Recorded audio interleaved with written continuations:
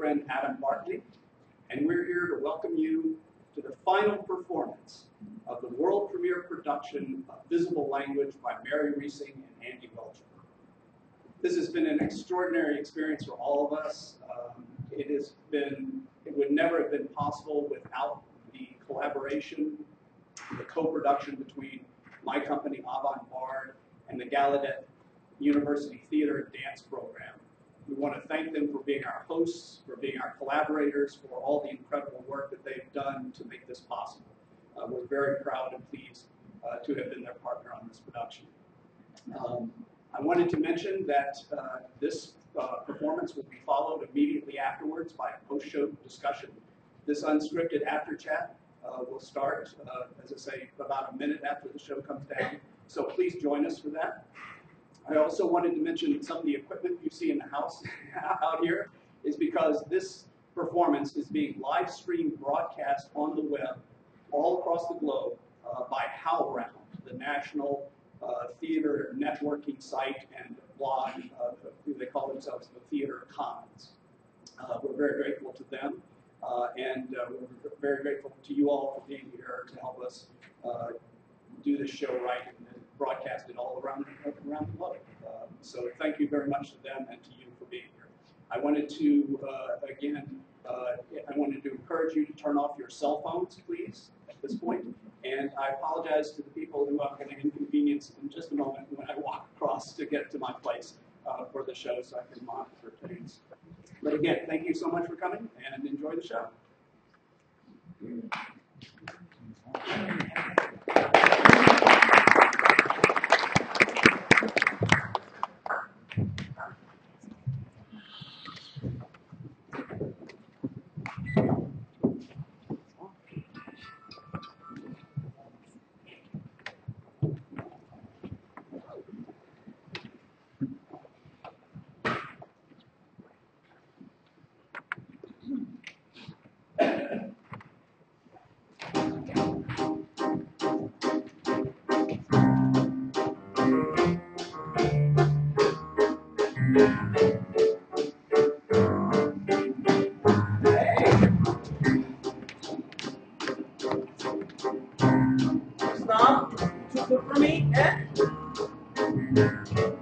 What did you say? I didn't understand you.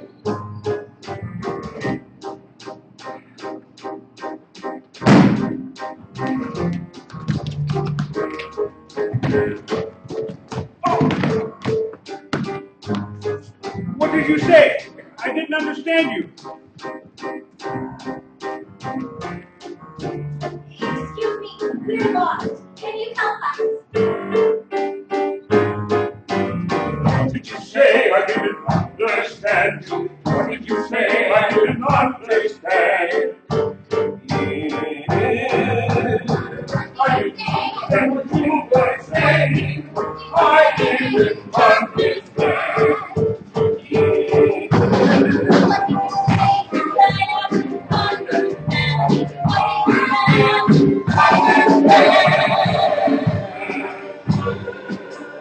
Only she would learn to speak. If only she would learn to speak. If only she would learn to speak. If only she would learn to speak. If only I knew what she said. If only I knew what she said. I could tell her how I feel. I would tell you it's okay. I would ask for help. We'd understand each other. We'd understand each other. We'd understand each other. We'd understand each other. We'd understand.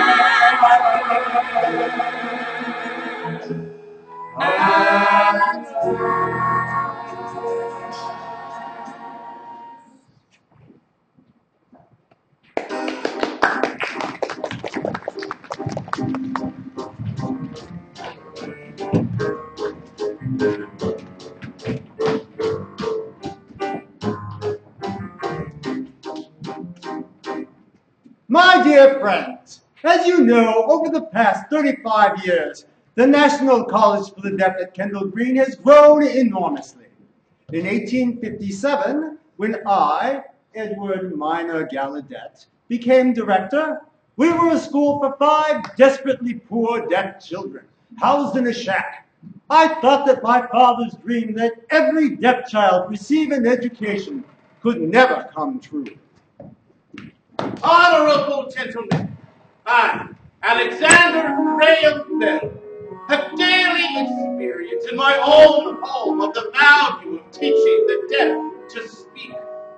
Because she has learned to articulate correctly, my dear wife, Mabel Hubbard Bell, easily passes for hearing.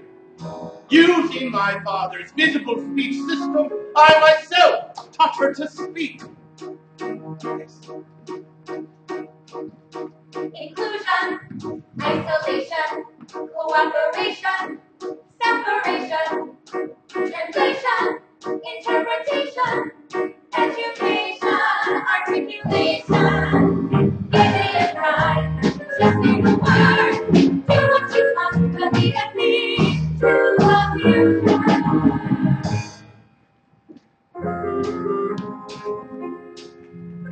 Now is the time to embrace another challenge. Now is the time to seize the leadership role in deaf education. Now is the time to create a new generation of American educators, American teachers of the deaf, and lift our deaf out of their ignorance. The deaf must be educated.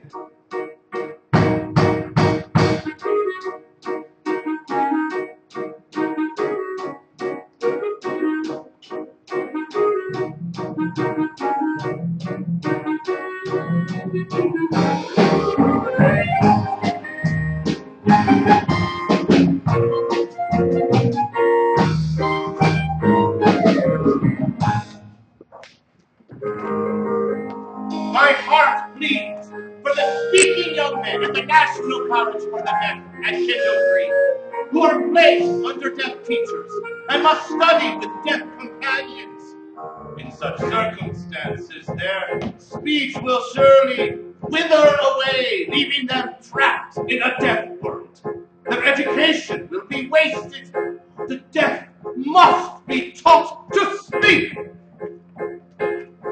Like fast horses in a race for a better world, we must not handicap these young people with the weight of poor education. Instead, we must enlighten them, spur them on to greater triumph.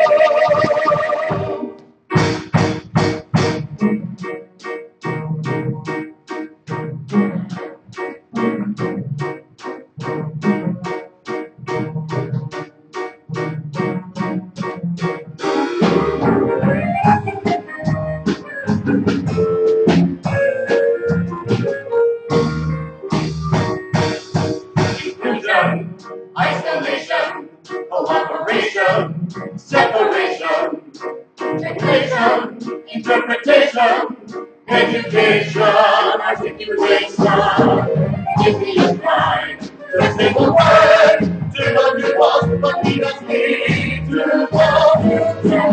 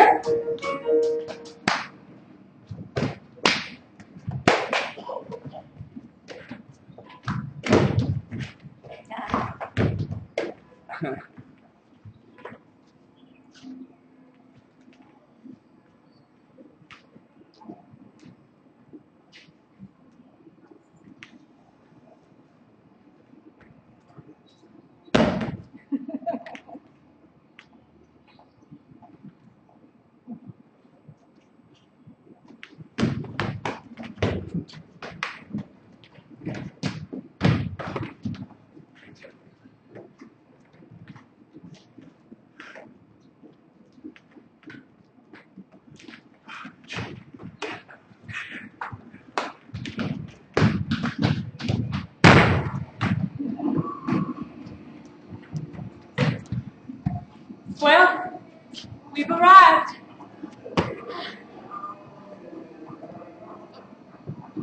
Let me help you.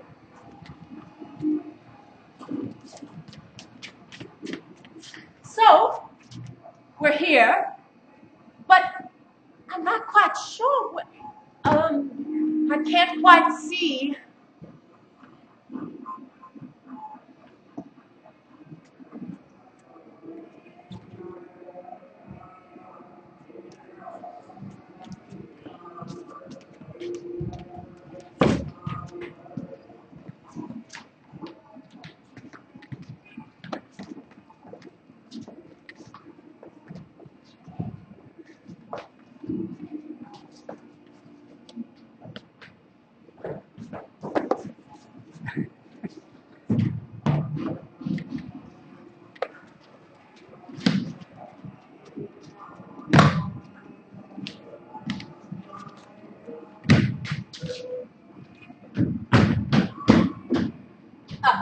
So, here we are at the B&O station in Washington, D.C. It's been a long journey, but now we've arrived. Are we where we need to be? She smells the crowds. She feels the thunder of a city in motion. Really take us with it. She's right. Where is she going now? What will happen next to me? Her life is spinning oh so quickly. Moving forward, pulling me where?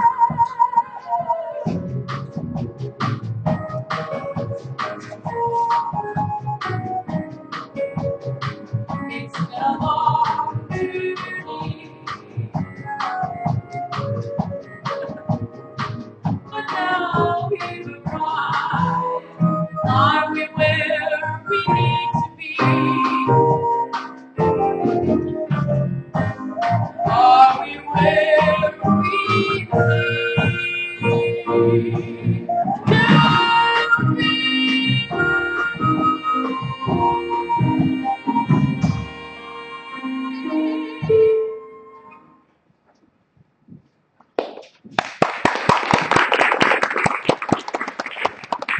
Oh, I see the way.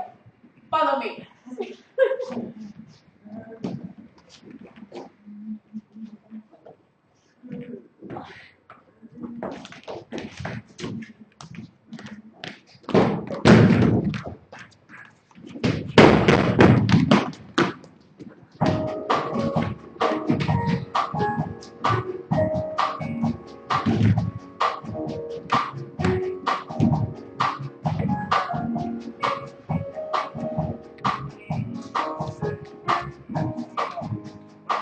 So, Dr. Bell, you seem unusually restless tonight. Oh, please.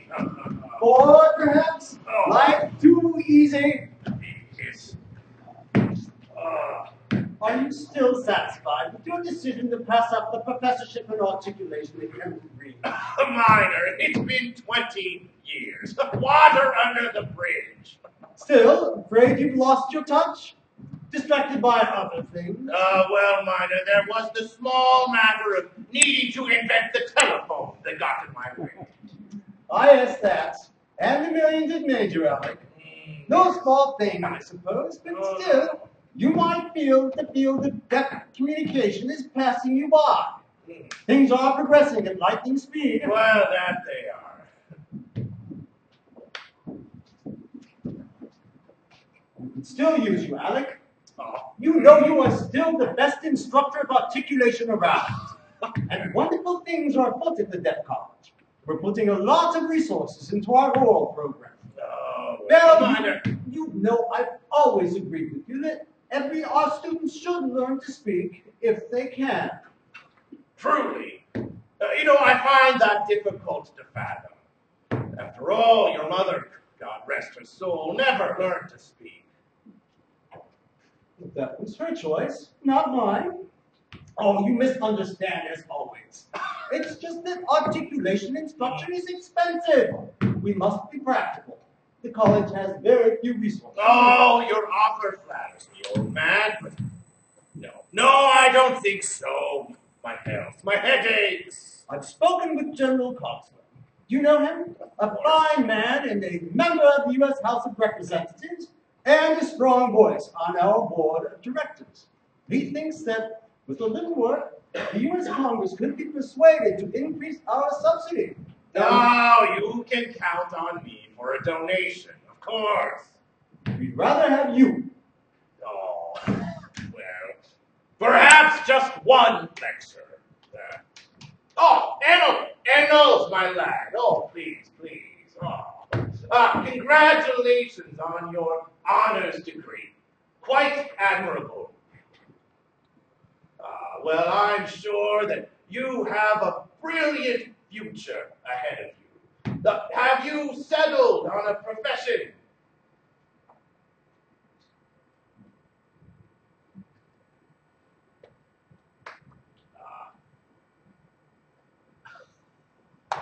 Well, teaching the classics, the old Odyssey and Aeneid.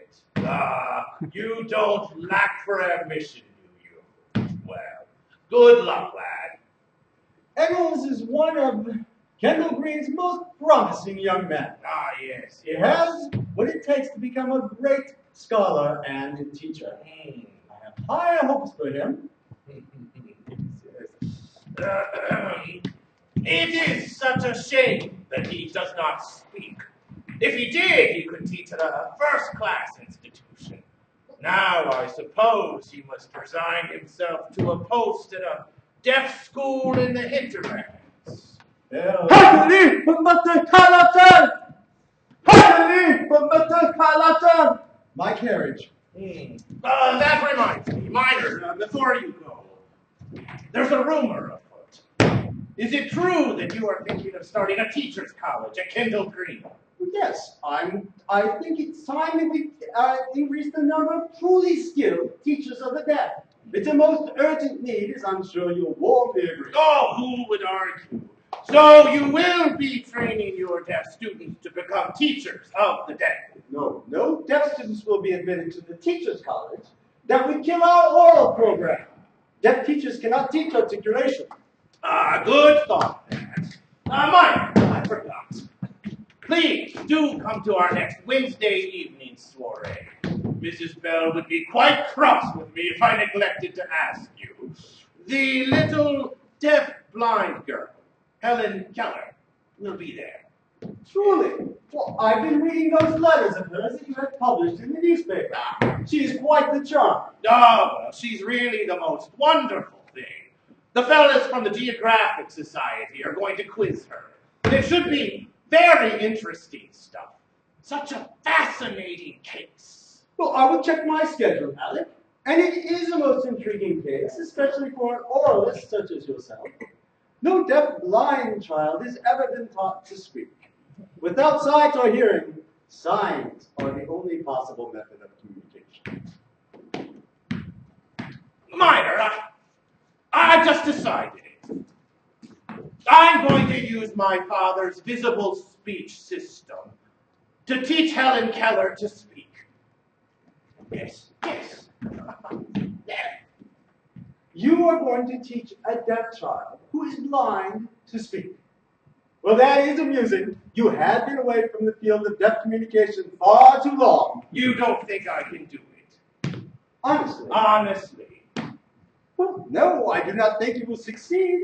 You are a good teacher, but no. How little you know me. I'm not only that good, I will teach her to speak. By next Wednesday. And not just articulation, but articulation, modulation, and rhythm. In fact, I will have her demonstrate her speech to the Geographic Society on Wednesday. Yes. Well, that's only 9 days away. Okay. Well, this I will have to see the great Dr. Bell embarrassed. Please tell Mrs. Bell to add me to the top of the list of attendees. Well, do please bring your lovely wife. We see her so rarely. One would think you weren't married at all. Sorry to disappoint, but Mrs. Gallaudet is tucked away in Hartford. She's with the children at our summer home, the Washington Heat Unit. And also company. Well, I really must be going, and I imagine you need to get busy right away. So much to do. Always. But that's the cost of progress. And we must all do our part to move the world forward.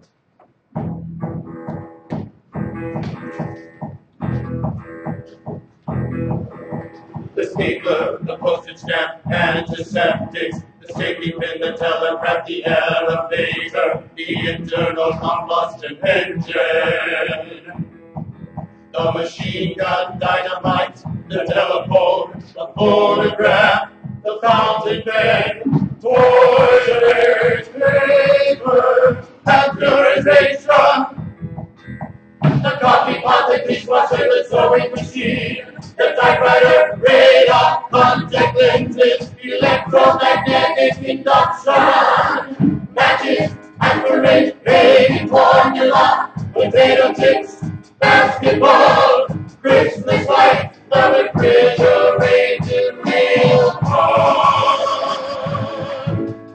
It's a century of innovation, a century of progress, anything can happen. Our world is taking, rearranging from one moment to the next. 1817. My father brings sign language to America. 1819. My father teaches his deaf wife to sign. 1864. My father invents the visible speech discover. 1873. I teach my deaf wife to speak. 1857. I turn 20 to take over Kendall's school for the deaf. 1876. I invent the telephone. 1864. President Lincoln makes me president of a college. 1878. I become a millionaire. It's a century of innovation, a century of progress, anything can happen.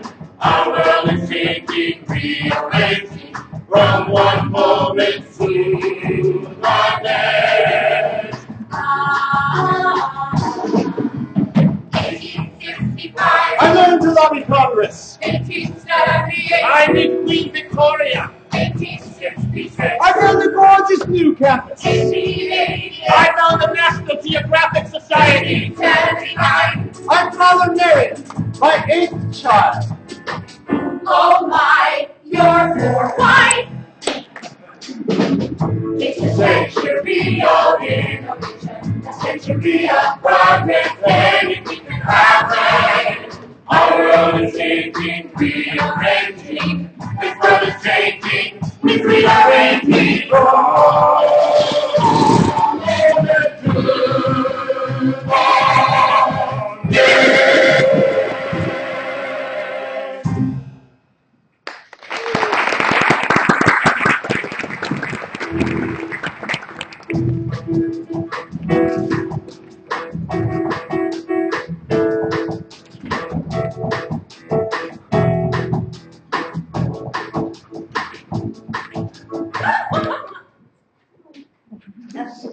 Let's goodbye, Bob. Damn Edison and his infernal inventions. These modern men and their need to show off, always innovation at any cost.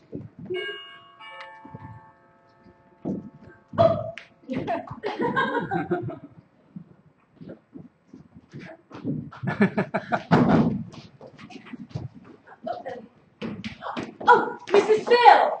I'm sorry. No, I'm sorry. I am Anne Sullivan, and this is Helen Keller. Oh,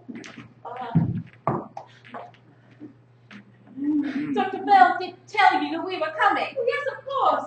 But tomorrow, Alan must have the gates confused.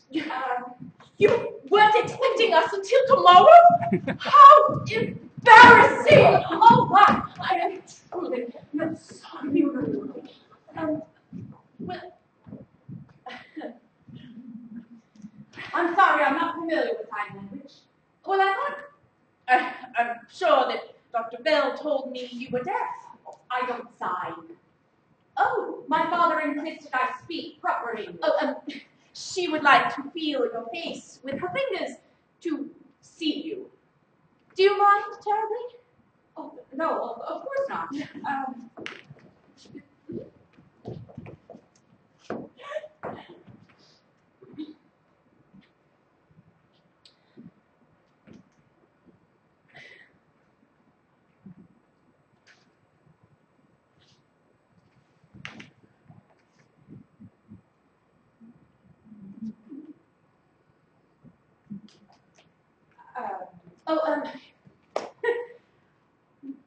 She finds you beautiful.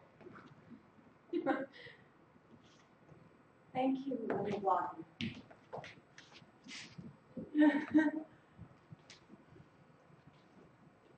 She is very impressed by your gown. Whoa! Oh, she wants to know, is it from Stern Brothers?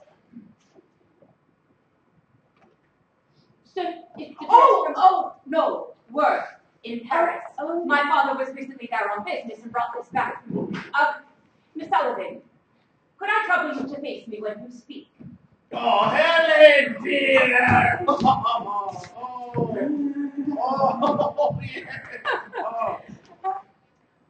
My dearest Dr. Bell, how glad I am to see you. But how did you know it was me?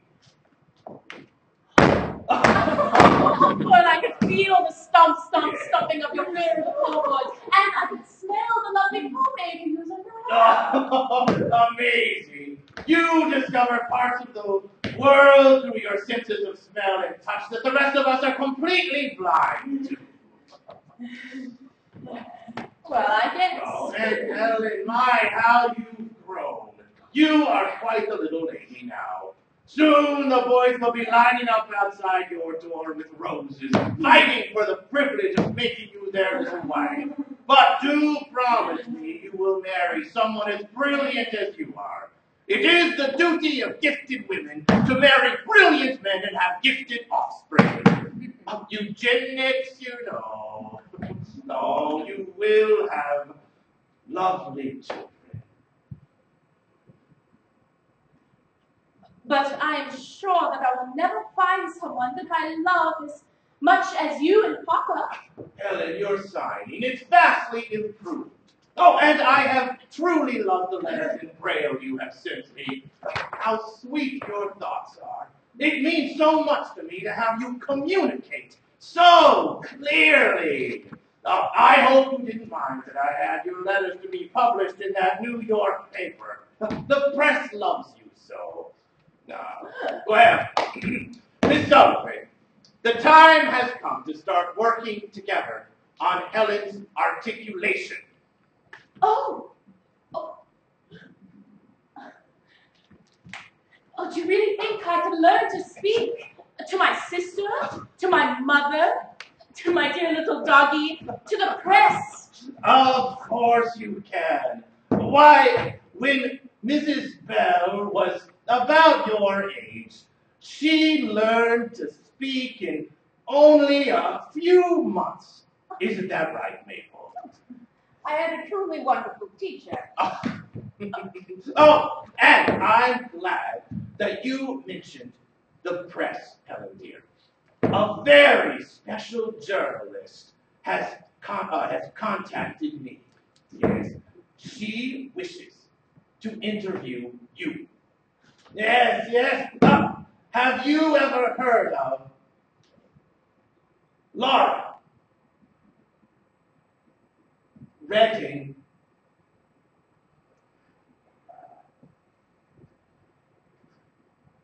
Syria. Oh, the famous deaf war To be sure. Perhaps you might meet with her tomorrow. Yes? I would love to. Alice, I can't wait for you. Mrs. Searing a divorcee. Oh, I don't think it's appropriate that an innocent young lady. Ah, divorcee nonsense, Mrs. Bell, nonsense. We mustn't judge it. She's a perfectly lovely woman and a very influential journalist.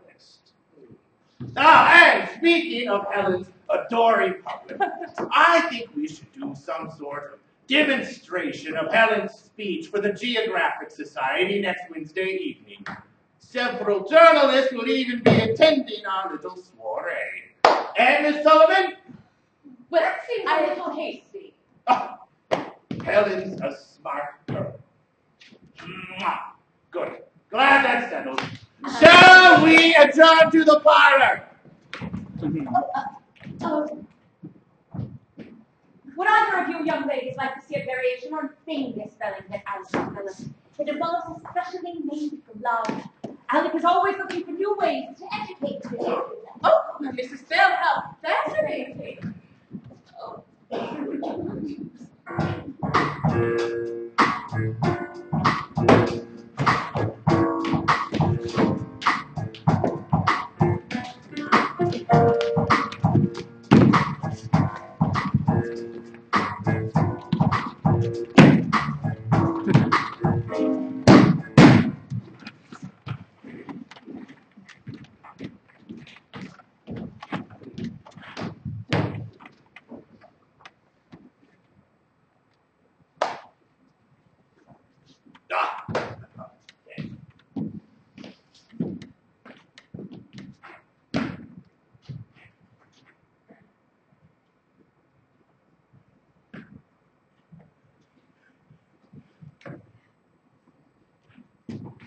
I am only too pleased to translate for such as an esteemed colleague and benefactor.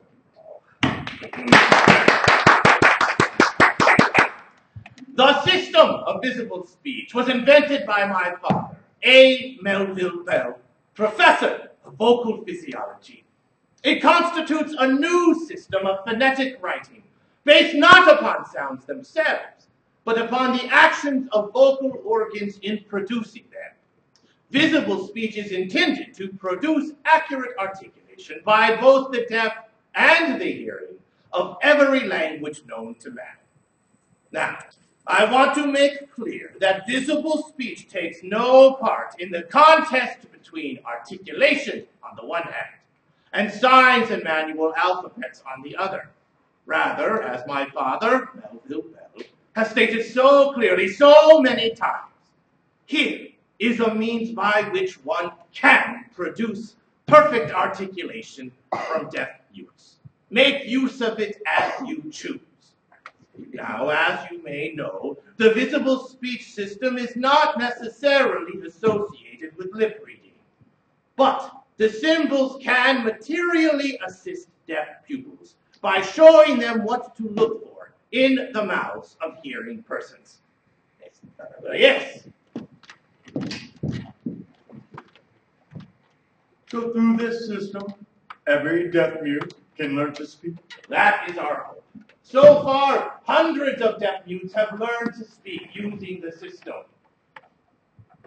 Thank you.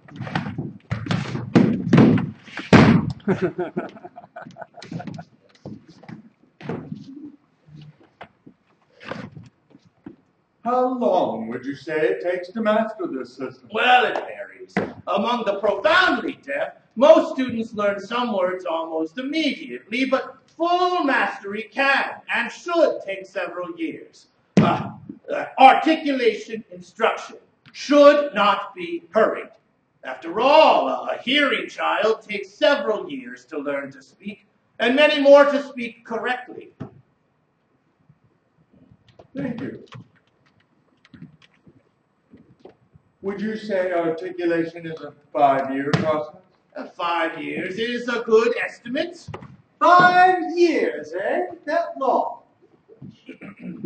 And only hearing teachers can teach articulation? That is correct. Now I have a chart here.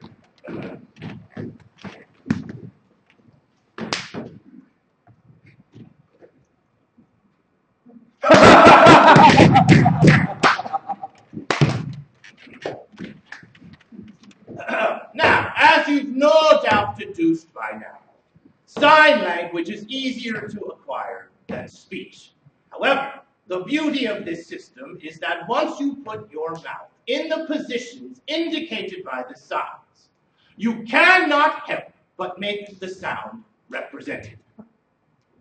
All right, now look at the chart behind me. You will notice the outline of a face turned to the right has been drawn, and a representation of the inside of the mouth has been added. Now, as you can see, there are three fundamental positions of the tongue. One involves the back part of the tongue, the second involves the middle part of the tongue, and the third involves the front and back of the tongue. Like so.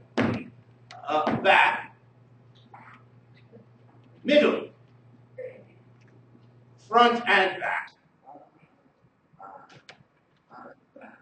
Now then, we combine these tongue positions with 3 degrees of approach: high, mid, and low, like so.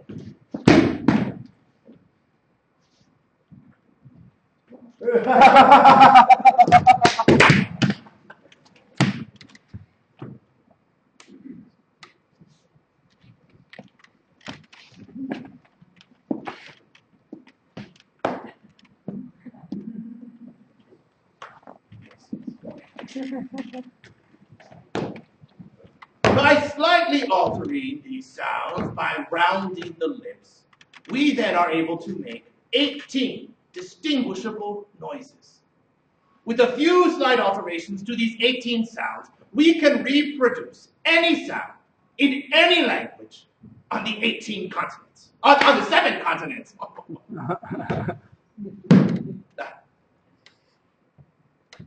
French, Oui.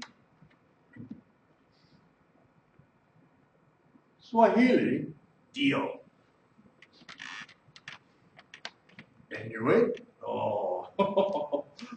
E.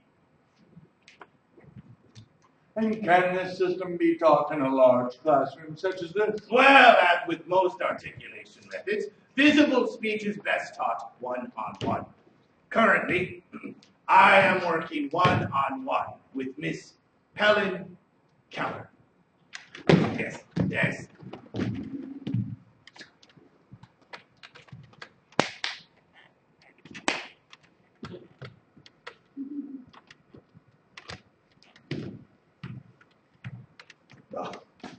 Well, and who could argue with money? Oh! Thank you, Dr. Bell. That was very enlightening. Students? Now I must show you the progress on our new dormitories. Ah, this way.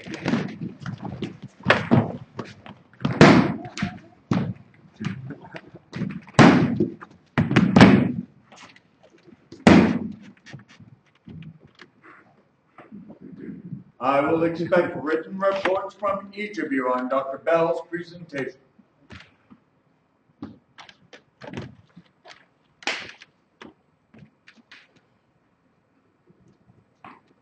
Yes, please give them to Mr. Adams on Monday.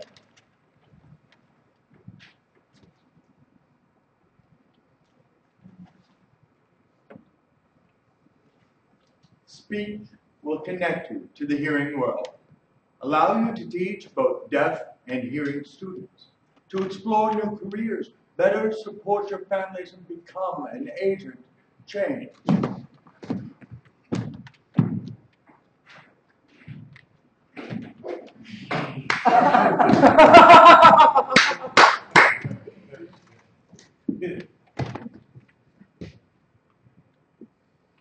I don't leave you.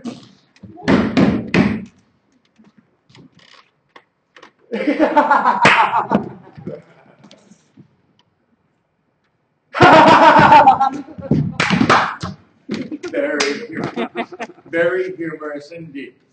But we all have things to say, and I, for one, believe the world needs to hear them.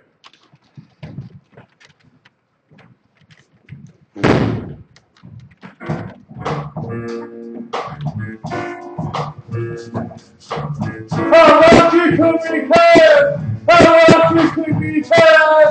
I have these there. I have these there.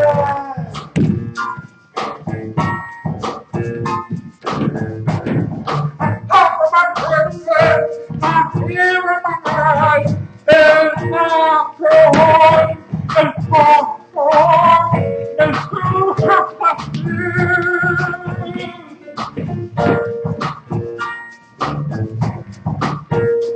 They can't hear me, they can't get on me, they do for me to be so they are.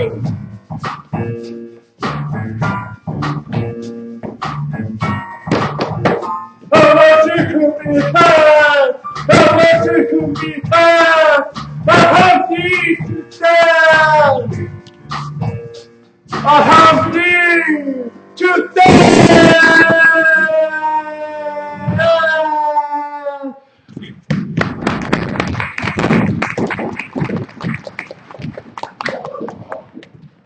Lovely talk, Dr. Bell. Lovely talk. Oh, well, visible speech is a pretty straightforward system.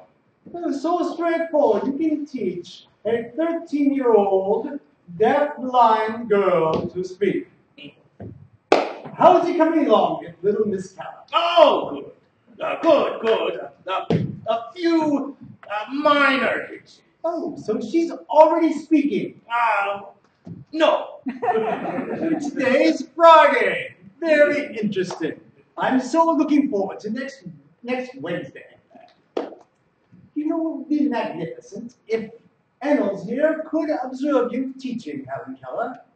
He would learn so much. Your own personal spy. Oh, not at all. Ennels.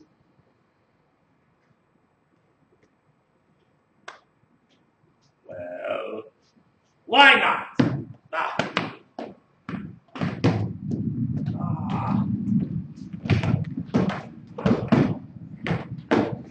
Yes.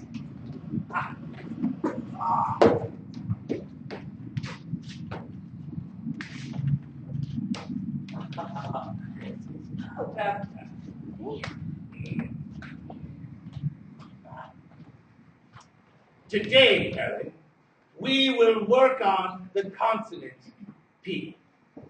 Now, P requires a closing of the lips and a gentle puff of breath. Puff, puff, like so. Puff, puff, puff. Now you try. Good.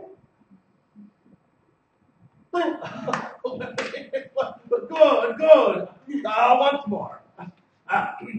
Puff. Good. Well, now we shall add the vowel E. Now, for E, the tongue is high toward the front of the mouth, and the sound should rise from the back to the front of the mouth, like so. E. Now you.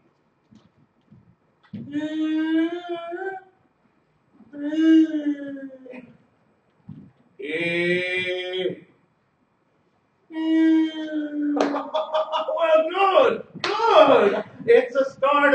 It will take a little work, but good. Yes.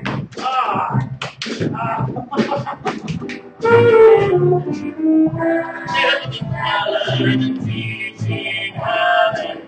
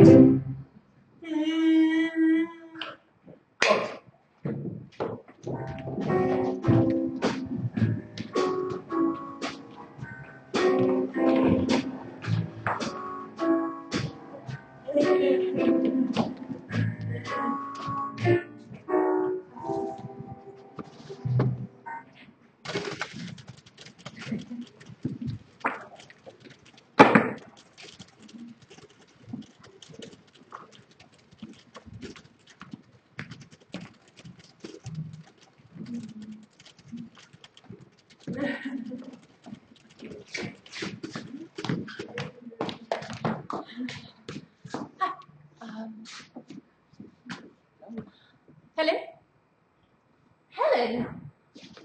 Helen! Helen! This is no time. Oh, Mrs. Searing! It is so nice to meet you. I am sorry that we are late.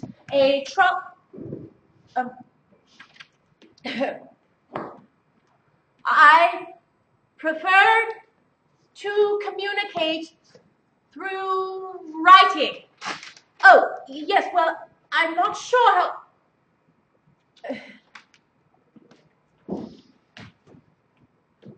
Sit down. Sit down.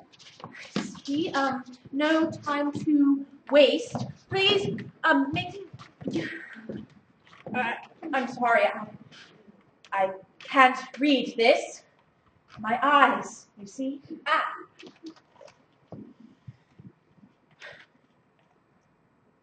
Oh, my copy boy here will translate. Oh, well, I understand sign. Let's give your eyes a break for once. How forward thinking of this newspaper to hire a copy boy who knows sign. Oh, we're in the middle of a century of progress. Perhaps soon every workplace will have employees who speak sign. However, in this case, it's pure coincidence. His father is deaf, and like many deaf men in the nation's capital, he works downstairs with the printing machines. The infernal racket of the machines doesn't bother them, you see. All right, time is fleeting. Let's jump right in. Do you mind if I type while we talk? I've written down some questions for you.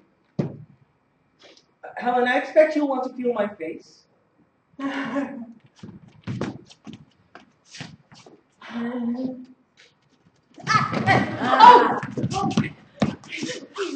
Sorry.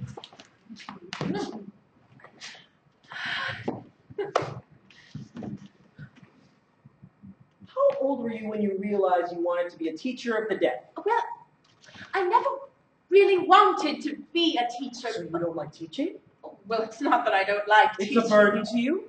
It's not a burden. It's easy then. Anyone could do it? Easy? I work from dawn to dusk, 7 days a week, translating for a child. My hands are never still. It's exhausting.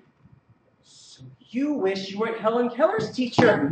You wish you had never met her. No, you are putting words in my mouth. As you put words in Helen's hands. Oh, please translate.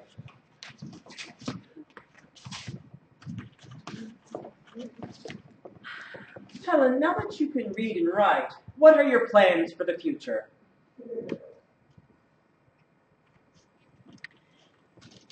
In the fall, I will attend the Perkins School for the Blind, where it will be my great pleasure to study literature, languages, and history. And after you graduate? Well, like any girl, I hope to meet the man of my dreams. I wish to return to dearest Alabama, marry, have many, many children, cats, dogs, and a sweet little goat. There is no such thing as the man of your dreams.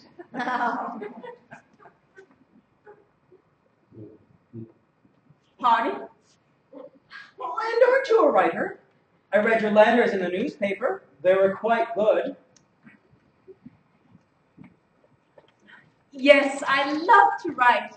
It gives me such pleasure to express my thoughts to the world. Do you like your typewriter? Do you think I could use one? Of course you can learn to use a typewriter. So tell me more about your views of marriage. Does it hurt your fingers to type? Is it terribly difficult to learn how? May I try out your typewriter? Oh, the dang blasted typewriter. My daughter loves it too. Yes, you can try out the typewriter, but under one condition. One condition. You must promise not to marry until you have fulfilled your dreams.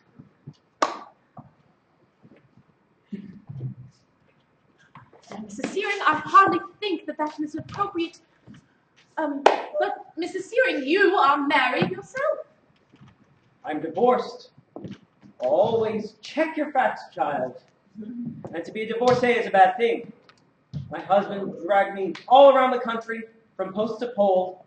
He nearly destroyed my writing career. And he has left me and my daughter without any money and in quite a difficult situation. And my husband is a good man. I don't understand. Trust your brains, women, not your emotions. But I like boys. I like the way they smell. Ah, yes, that is always the problem. We all like the way men smell. Now, all this is very interesting, but hardly newsworthy. Let's get back to the matter at hand. Helen, many have said that you are not very smart, and that Anne Sullivan makes up all of your answers. How do you feel about that?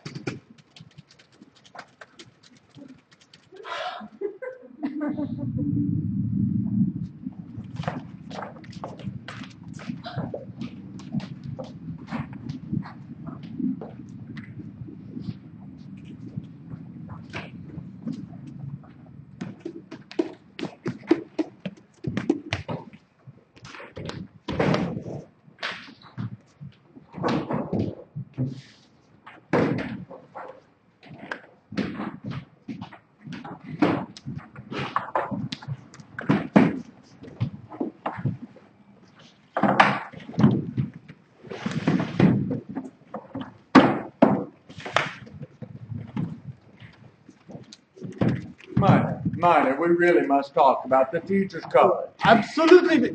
Chairman Randall! I'm thrilled to see you looking so well. I feel greatly improved. Greatly improved. I don't believe all those rumors you've heard about me and cancer.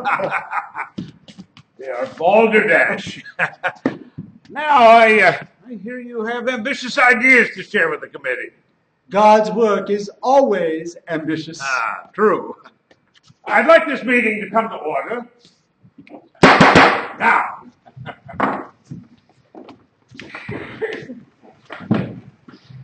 Well, President Gallaudet, the Supervisory Committee has reviewed your projected budget for the coming year.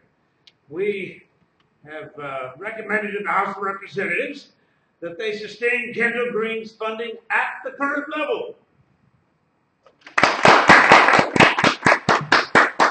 We have also voted to recommend an increase in your tuition subsidy to allow another 10 scholarship students to be admitted to the college. Come to order. Thank you. Now I will turn the meeting over to President Gallaudet. Thank you, Chairman Randall. At this point, I would like to put forth an idea that I think will excite you all. As you know, over the past 35 years, the National College for Deaf Mutes at Kendall Green has grown enormously. In 1857, we were a school for 5 desperately poor deaf children, housed in a shack. Today, in 1891, we are an accredited college with a large body of accomplished students. We are an architectural treasure on 96 splendid acres with a view of the Capitol. The famed architect, Frederick Law Olmsted himself, designed our campus. But now is the time to embrace another challenge. Now is the time to seize the leadership role in deaf education. Now is the time to create a new generation of American educators, American teachers of the deaf. These energetic and forward-thinking young teachers will lift our deaf out of their ignorance and bring them fully into knowledge of their rights and responsibilities in the modern world. Kendall Green has a destiny to become a beacon of light for all those unfortunate American children who do not have access to education and thus are denied access to religion, morality, and God's righteousness. Kendall Green can lead the nation, and yes, the world, You, ladies and gentlemen, seated at this table are the angels of that destiny. Your strength and your vision. Our money. Well, your vision will go down in history.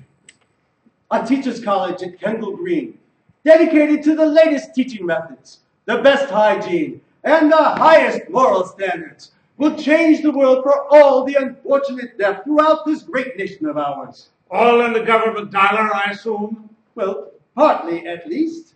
Mr. Fetchheimer, the parent of one of our brightest students, has contributed generously to the project. But it is not nearly enough. We're certainly hoping the U.S. government can chip in its share. More money. We just voted to increase the subsidy. Kendall Green is part of the public trust. The superiority of our college reflects the superiority of this great nation. This has to stop. The U.S. Congress is not a pants pocket, endlessly filled with money to be handed out to whomever asks. I work for the greater good. The education of our youth is vitally important. And God's work is best done by educated minds. I don't have an education. I seem to work just fine. You educators are out of touch with real people. Trades, that's what we need to fund. Trades. A self-sustaining trade school for the deaf. And their dependency on handouts. Printing, woodworking, metalsmithing, and, oh, I see, teaching. Teaching is a trade for the deaf. But teaching is a trade. The Teachers College will not admit deaf students. But, no. The Appropriations Committee has had enough. I do not think that... Mr. Chairman, I think you will be pleased, very, very pleased, by our plans for the college, our vision for the nation. You will be pleased, very, very pleased, by the goodness of our students, who give us today. Public money! Our citizens' money! Public funding! Your constituents' This test school's so expensive! Public wants more! If you elected, and will send it to your display, and the name goes after you. It's such a righteous legacy. You will not see you. I think you will be free. Very, very our plans for the college, our vision for the nation. I could be a Lord and a power vision. No detractors.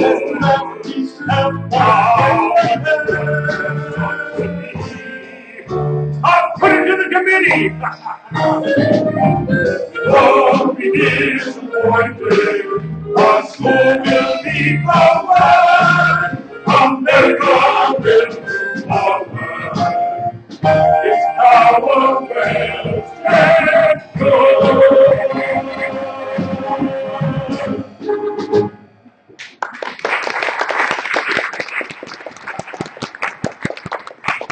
Maybe there's room in this subsidy for a little pork barrel.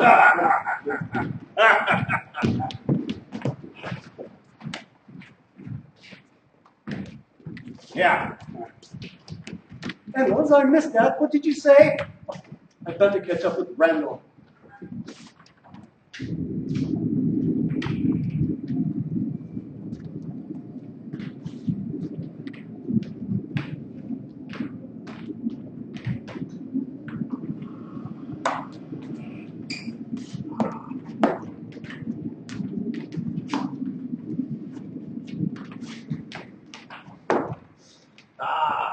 Today, Ellen, we will work on the consonant M.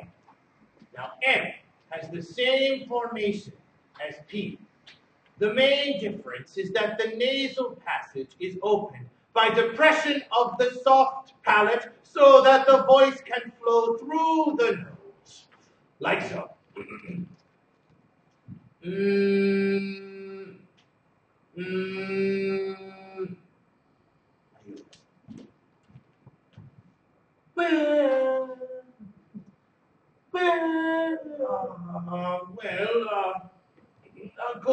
Good.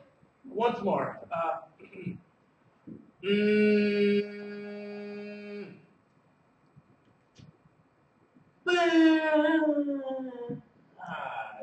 Yes.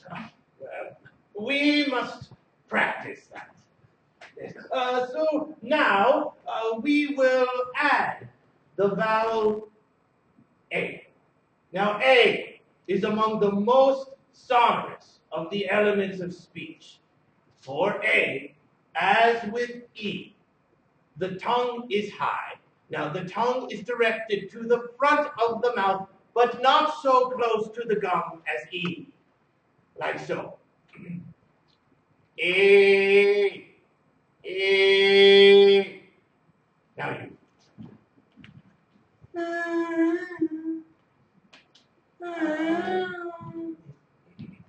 A.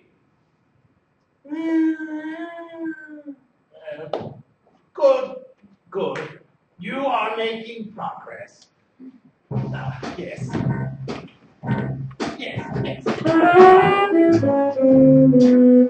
Gathering smaller and teaching habit. On a hot day, for hours away tonight. A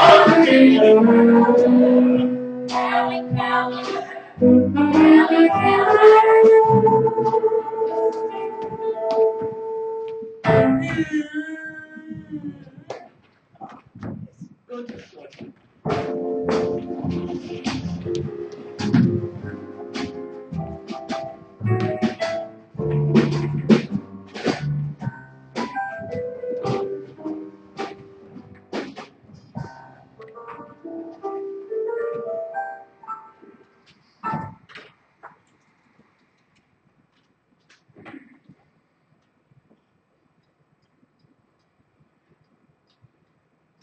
Sullivan, your painting is so refined. Did you study with someone in Boston? Never, but Thank you, Mrs. Bell. Oh, Mabel, darling, where are my notes on the vacuum jacket? I have such a headache, and I am due at the bulk of Euro and 3, and oh my. What a picture of womanliness and domesticity. Oh, but Miss Sullivan, surely this can't be good for your poor eyes. Miss Sullivan, I have no idea. no, Mrs. Bell, this is wonderful. I forgot. President Gallaudet sent one note. He wants to talk to you about the teachers' coalition. Charming man, and what a wonderful politician. Gallaudet is a humbug. Alex. Oh, like that blasted Thomas Edison, who claimed that he invented the telephone. All these self-important American men, they talk out of both sides of their mouths. Now, Gallaudet told me when we met at the Cosmos Club that no deaf students would be admitted to the Teachers' College at Kendall Green. Now I hear from friends on the Appropriations Committee that it is to be a trade school for the deaf students. Soon no one will learn to speak at the blasted stoop. That cannot be true. Everyone knows it's better that deaf people learn to speak. See the Cosmos Club. Oh, there's trouble afoot, my dear. And Gallaudet is loving every moment of it. He is not his father's son for nothing. He will destroy deaf education in America if I let him. He will not rest until not a single deaf child learns to speak. You should hear him talk about Helen Keller. He does not believe that I can teach her to speak.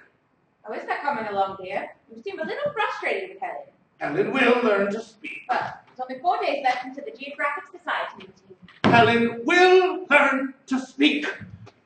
I just received a letter from President Harrison. These American leaders are such wonderful men, so friendly, so democratic. He and Mrs. Harrison read Helen's letters in the newspaper and found them very uplifting. And in this economy, he enclosed a note for you from Mrs. Harrison. It looks like an invitation. Oh, nice. Mrs. Harrison wants me to drop into the White House on Wednesday. She hopes that I will bring Miss Salivating Helen with me. But where is my lovely little Helen? Oh, the children took her into the yard to play. Well. No, stop! Helen needs to play, to relax, to exercise her imagination. She is a child, to put too much pressure on her. Now, like that. I don't know how to say this, but Elsie and Daisy feel quite jealous of the time she spent with Helen. They feel quite neglected. Our daughters, neglected. Oh, by me. Well, I shall go outside right now and tell them how much I love them. I will join in on whatever dainty girl games they are playing. Elsie! Daisy Helen! Elsie! We're up on the roof! The roof of the stable! We can see the Capitol building! Oh, Elsie! Daisy! Helen! Get down immediately! Oh! Down! Oh! Where is the rabbit? Oh, Mabel, my heart! What's Miss Aaron? I'm having to pay you must take to me! Oh! No! Helen! Helen! What were those accursed rats thinking? Those evil children taking you up onto a ladder onto a roof? What if something had happened to you?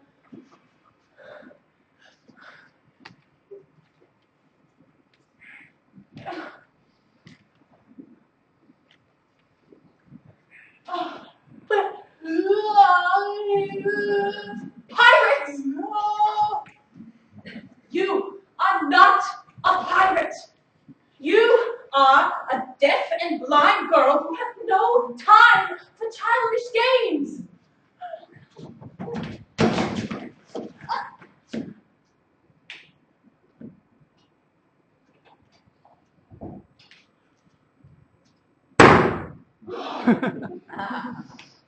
Not learn to speak? Dr. Bell is depending on you. I am depending on you. And no well-brought-up girl from Alabama will ever become a pirate!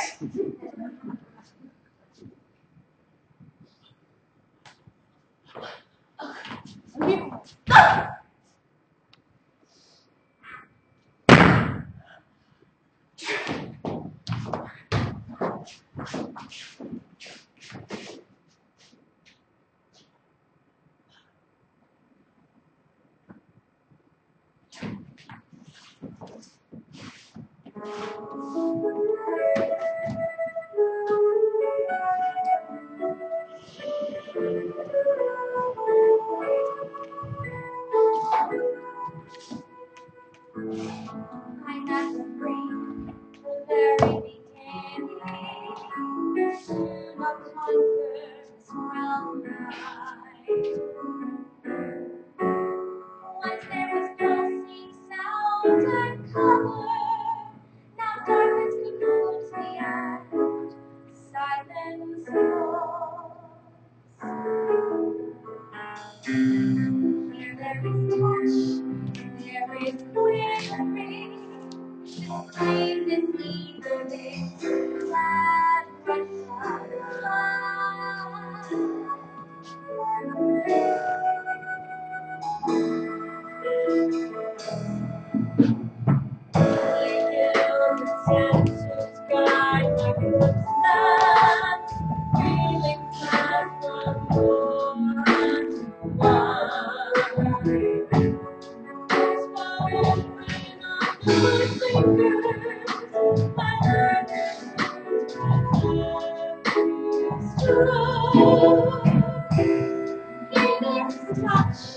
There is quivering, this fire, this glad rush of light.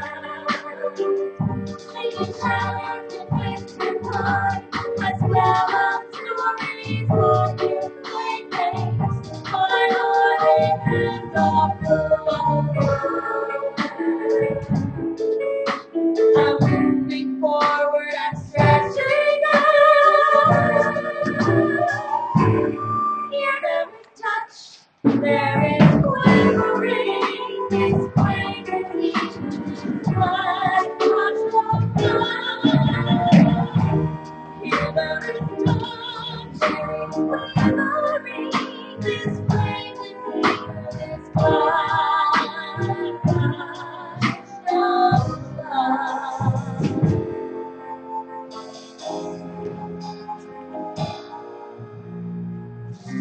no I let the break the very beginning.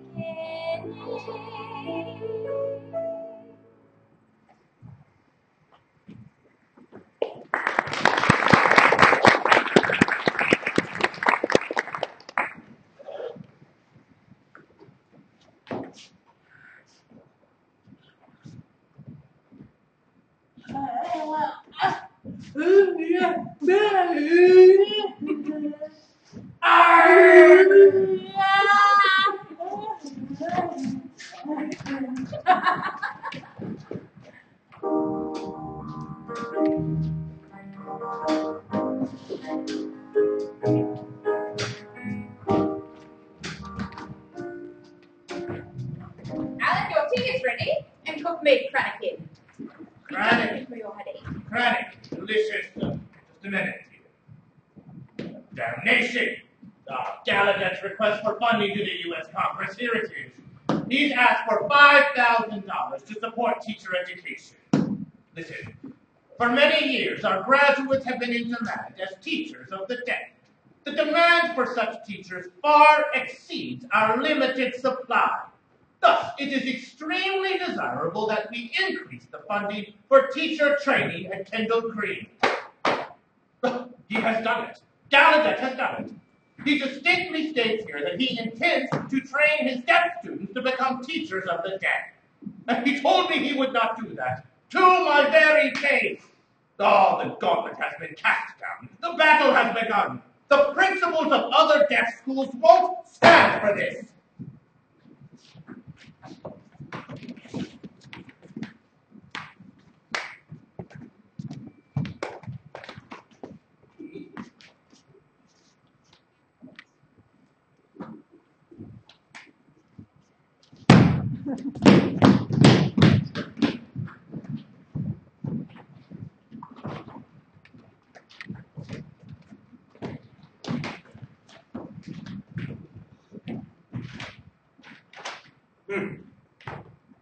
To the Honorable Chairman Radcliffe, it is the opinion of the principals of all the oral schools of the country that the Teachers' College, which President Gallaudet proposes, will work injury to the cause of primary schools of this country for the simple reason that deaf teachers cannot teach articulation. I urge you to oppose any and all legislation funding the Teachers' College at Kendall Green. Sincerely, Alexander Graham Bell. Interesting. Very interesting.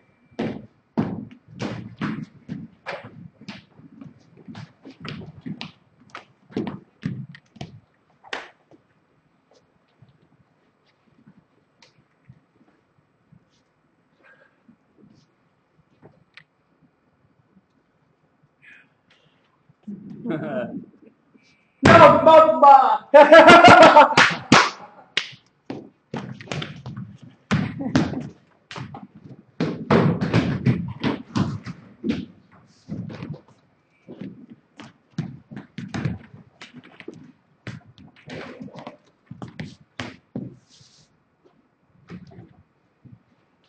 Curious?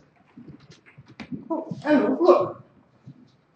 Dear Professor Fair, several months back, when I read the proposed bill to fund the Teachers' College, I completely agreed with Dr. Gallaudet as to the desirability of the establishment of a school of education at Kendall Green.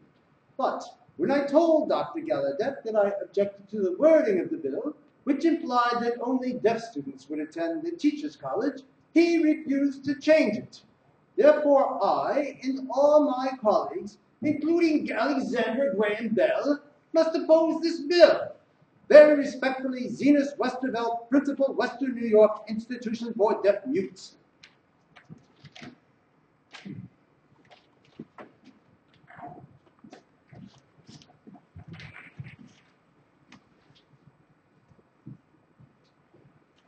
It's preposterous. That's an insult.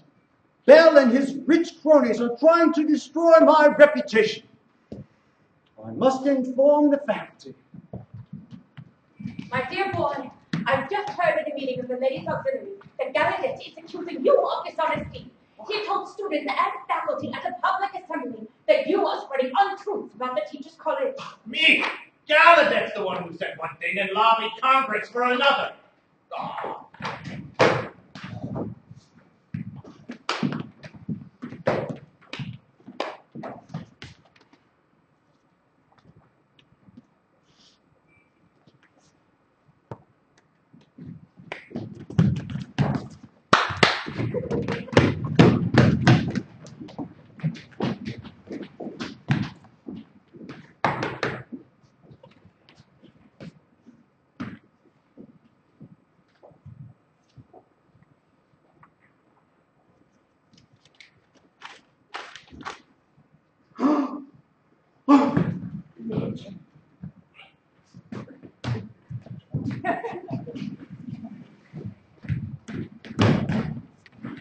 Randall is dead.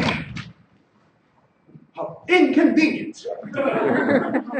Oh, it's a tragedy. I mean, he was a wonderful statesman. I won't miss him exactly, but that blasted Joseph Carrie is next in line to become chairman of the committee. He's never been a supporter of Kendall Green. Ah, I've been waiting for this. It's time to cut the fat from the appropriations bills. And I'm afraid President Gallaudet and his cronies will be surprised by the pain they will feel. That deaf college is a constant drain on the national economy.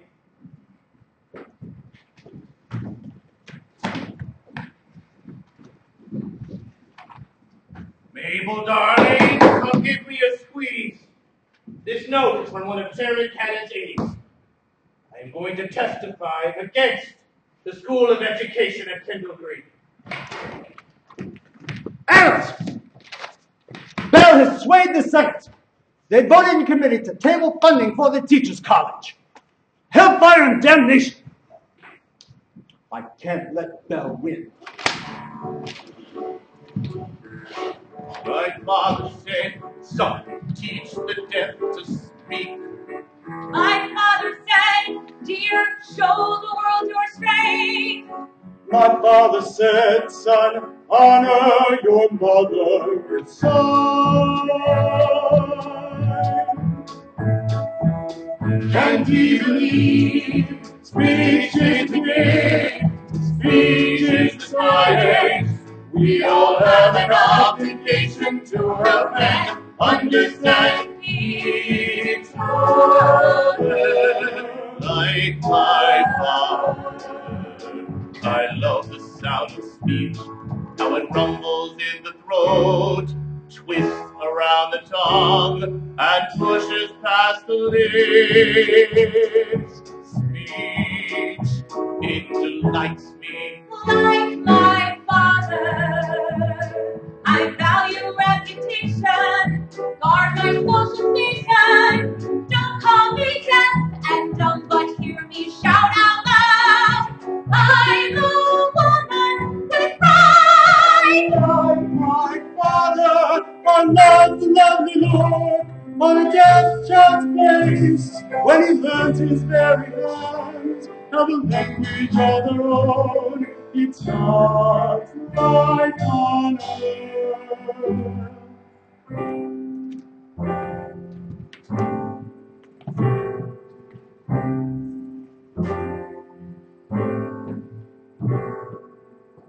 My father taught me the glory of words, and I would die if his word was in vain. My father needs my loyalty, and I would die if his word was in vain. My father taught me the glory of my mother to sigh. I would die if his word was in vain. My father left me a legacy, and I would die if his word was in vain. father taught me the glory of my mother's side. I would die if his grandmother's glory. My father gave my voice, and I would die if his grandmother would carry in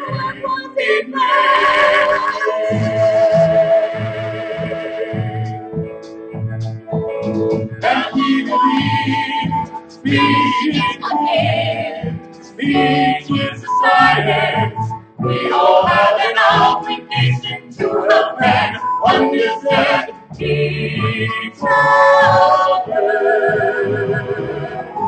And he believed speech is a gift, speech is a science.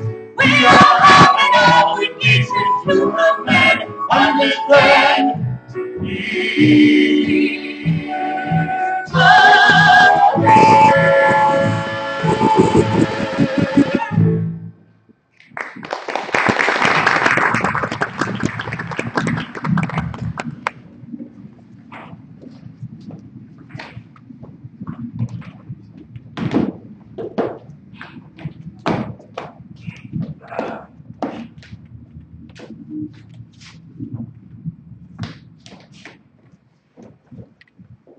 Today, Helen, we will work on the lisping sound. Now, for the tip of the tongue touches the cheek or the gum, and partially intercepts the breath, while leaving interstices over the edge of the tip through which the breath escapes, like so.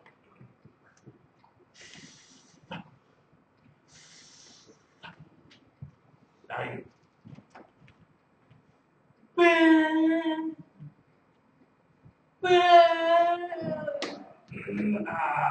Yes, good, good. Once more.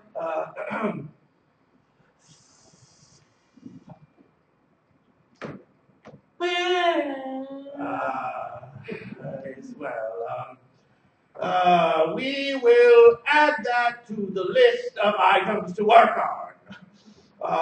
Now, let's turn our attention to the vowel I. Now, with I, the tongue is low in the back of the mouth, and the cavity behind the tongue is widened. Like so.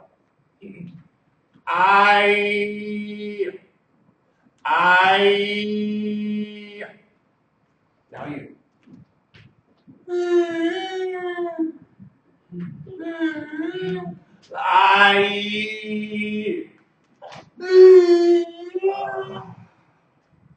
Good, good. You are making progress. Yes. Yes. Learning's well learned and teaching habit. On a Skype meet, Summer's day, and the week slips away. Such a dear little girl, an exemplary queen of all. Helen Keller, Helen Keller, Helen Keller, Helen Keller.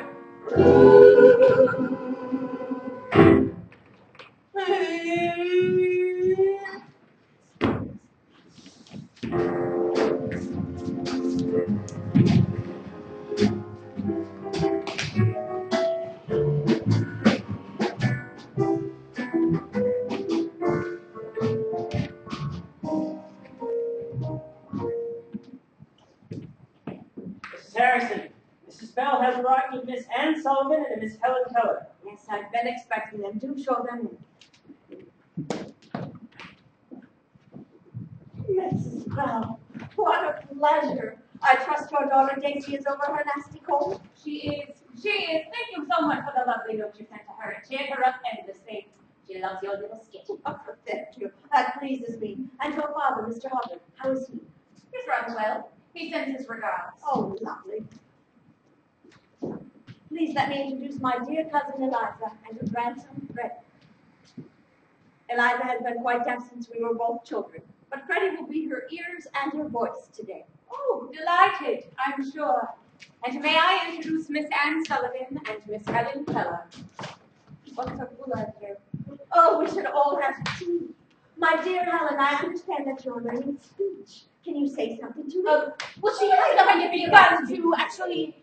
Oh, Mrs. Harrison, do you mind if Helen feels your face so she can see you? I would be insulted if she did not. Ma'am,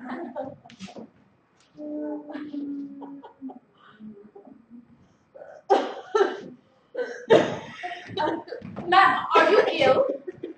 I have been unable to shake this cough since we moved into the White House. Why they built this house and the swamps are faulty about them, I just don't know. Still, the new sewers that the District Commission has installed should soon help dry things up a bit. Should help with the rats and the mice, too.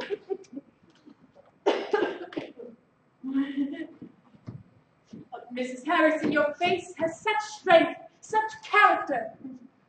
Some feel a woman should be gentle and yielding and not have a thought in her head. Luckily, President Harrison likes a woman with spark, and I am certainly that. Why, just yesterday, the trustees at Johns Hopkins University came to me to see if I would help raise money for their new medical college.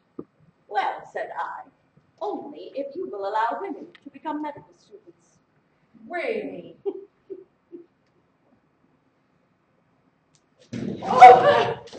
Women can go to college? I did, and I hope that you will.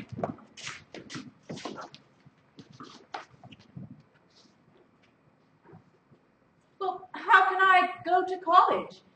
I am deaf and blind.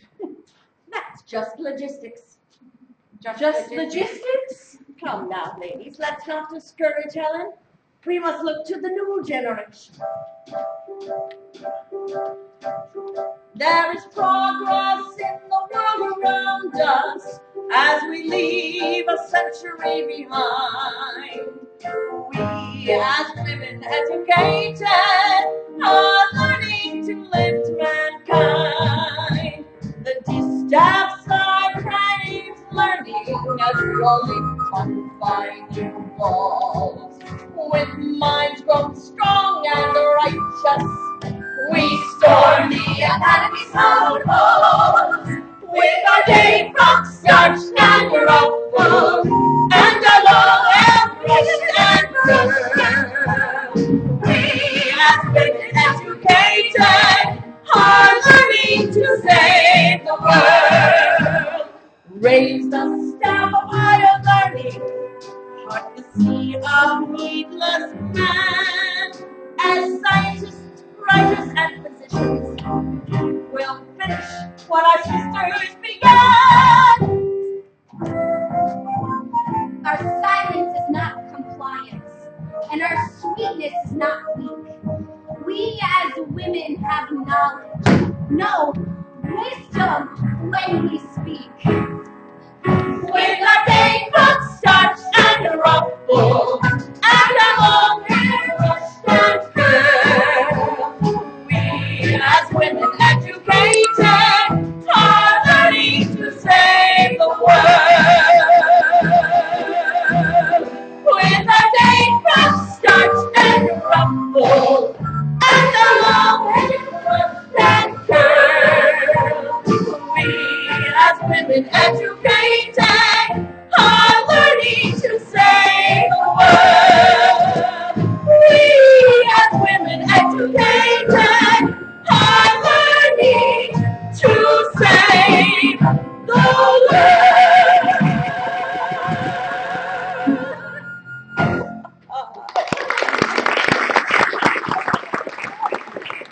Oh, imagine Helen Keller, internationally renowned surgeon. Oh.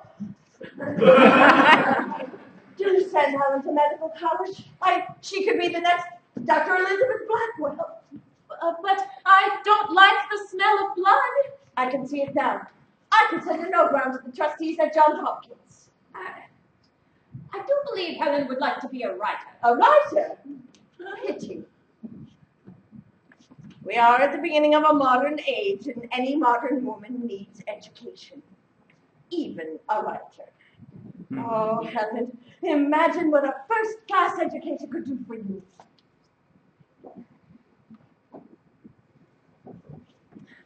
A college degree for me. Yes.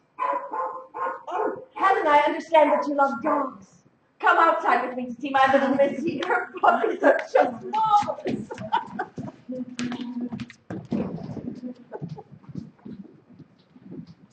A college degree for her. Well, what about me?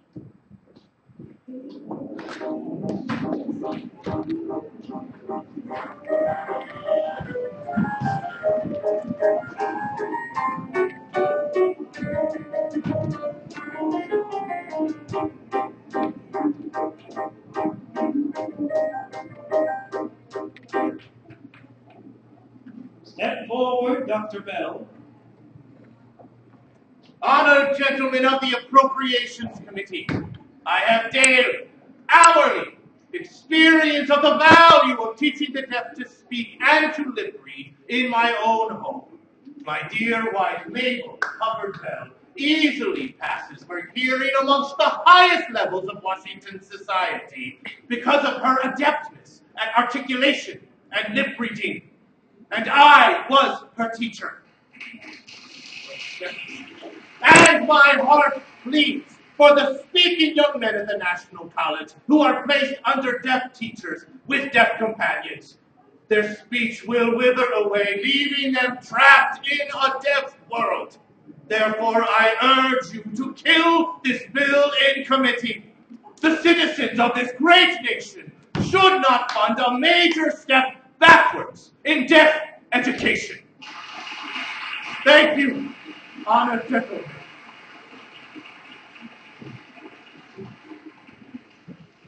Before we move on, I would like to recognize that Carrie Harrison, the First Lady of the United States, has just entered the House. Welcome, dear lady.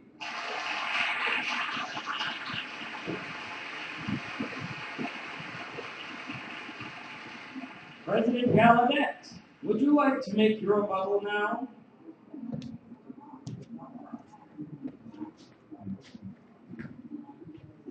Honored members of the committee, I find I am a good deal aggrieved. It is a pitiful spectacle to see a man of natural generous impulses, such as Dr. Bell, given over to partisan spite. Bell's statements to you are full of garbled statements and misrepresentations. She, President Gallaudet, she. Come to order. Come to order. Hear me. I firmly believe that every deaf student who can should learn to speak. At Kendall Green, we do teach both sign language and articulation. That's not what I hear. Nothing but wagging hands at that school. Furthermore, at our Teachers College, only hearing students will be admitted. We will train only those who can hear to teach the deaf. No, No! you can't do this. I must train as a teacher. It's my dream. Gallaudet clearly told this lad that he could attend the Teachers College. Order, I say! Order! But as a point of clarification, President Gallaudet, I'm sure Chairman Randall told me the purpose of the Teachers College was to supply the deaf with a trade. Sir, there seems to be a misunderstanding. I think not. Well, no deaf students will be admitted to the Teachers College. No. The only misunderstanding was that I trusted you. Are you saying, President Gallaudet, that no deaf student at the National College for the Deaf will become a teacher of the deaf? Sir, you twist my words. I move for a vote on this matter. All in favor of putting the bill to fund the Teachers College in front of the full House of Representatives, vote aye. All against putting the bill to fund the Teachers College in front of the full House of Representatives, vote nay. The nays have it. The motion fails. Thank you all.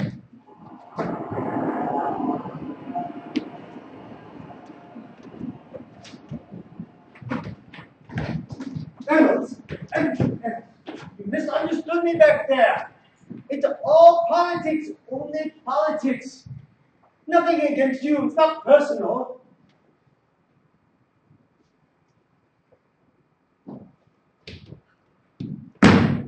Oh, Mr. Adams. Mr. Adams, wait a boy. I know exactly how you feel.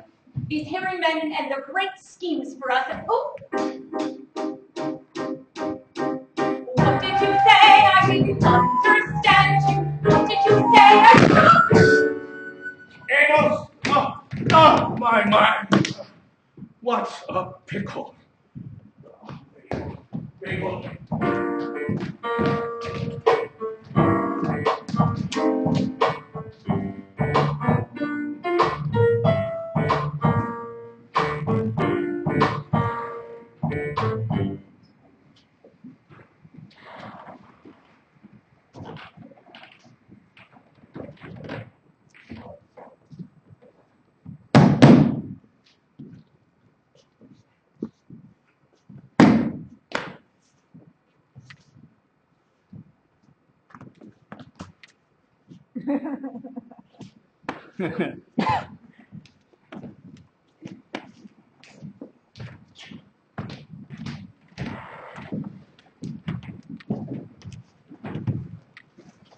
Oh, Mabel, darling, may I introduce you to Representative Joseph Cannon from Illinois and his lovely wife.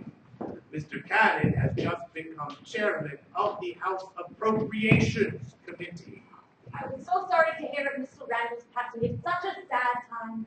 Alec and I will miss the chair. My wife, maybe. Delighted. What a pleasure. Oh, now I hear you have a beautiful new garden. Oh. President Gallaudet, I hear you snuck one by us. Pardon? You got your School of Education funded after all. My understanding is that you slipped funding for the Teachers College right by us. It was in your request for articulation of the what? You misunderstand. I will use that money solely to pay teachers of articulation at the college. Faculty who will teach at the Teachers College. True. And also teach all of the other subjects at the Teachers College. Yes. And here's our brilliant first student. Looks like we lost this round. Too bad, old chap. If we could all come to order, I would like to begin our evening's investigation.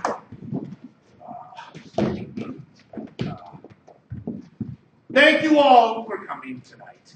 I think you know what pleasure it brings me to hold these weekly scientific meetings for the members of the Geographic Society and our friends.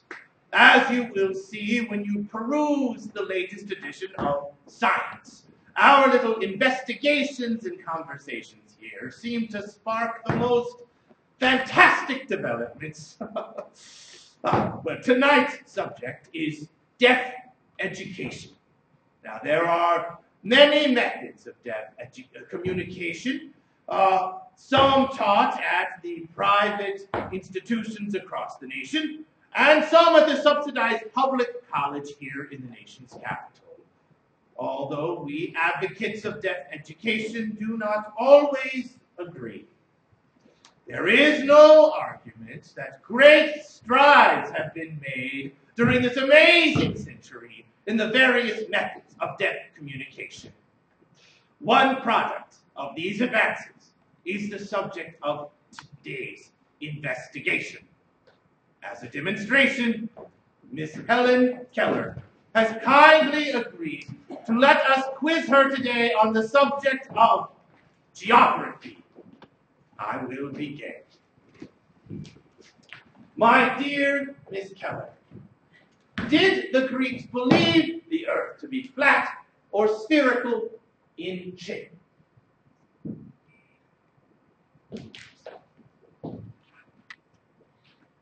First, let me say what an honor it is to be here tonight among the brightest stars of the District of Columbia's scientific minds. How warmly the glow of your spirits lights the room. How delightful your questioning souls.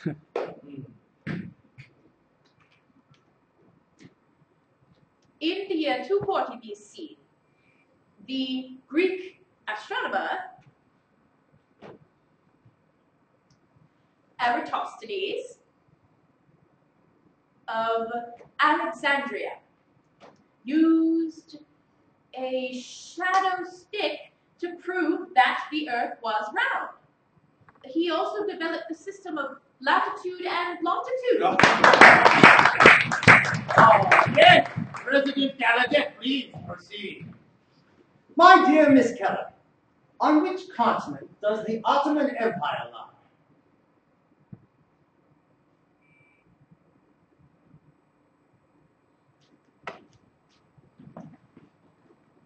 Like its capital, Constantinople, which sits in both Europe and its cousin Asia, the Ottoman Empire stretches from ancient Anatolia to the far deserts of Asia.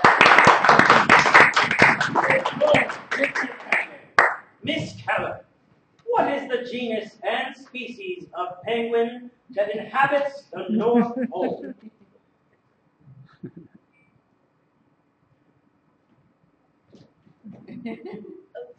Mr. Cannon, there are no penguins at the North Pole. They live at the South Pole. I believe you are thinking of the tufted puffins. And now, Helen has prepared a wonderful surprise for us. I will not ruin it, but simply let her, shall we say, speak for herself.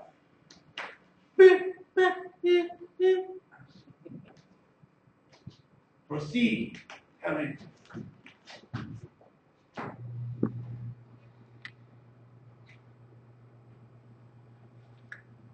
I will now recite an excerpt from A Song of Life, written by Henry Wadsworth Longfellow.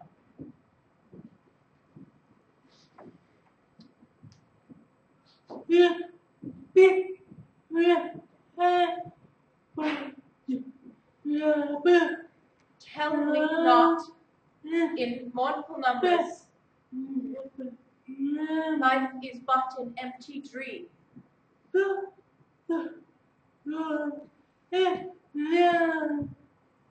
For the soul is dead that slumbers, and things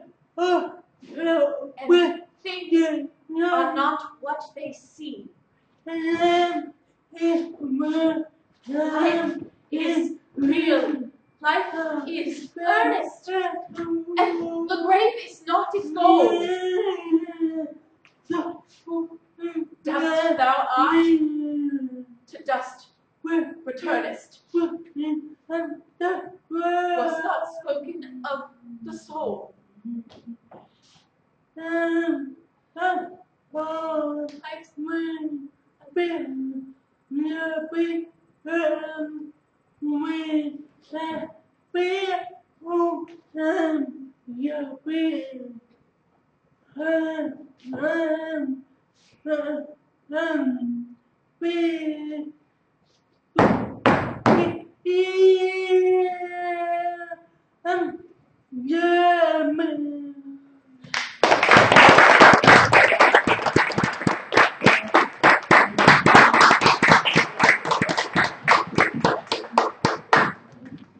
Well, you did it.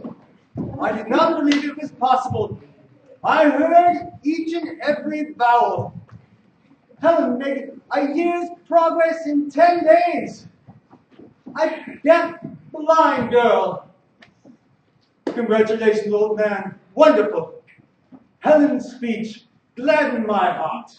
Yes, thank you. She's a treasure. She's one child in a million. Her intellectual capability is far superior to that of an ordinary child. I always knew that. I didn't really play fair. I could never teach any other child to speak in 10 days. It just can't be done. The game is not always fair, and you did it this once. You taught a deaf-blind girl to speak. Amazing. Communication is such a wonderful thing, in all of its ways.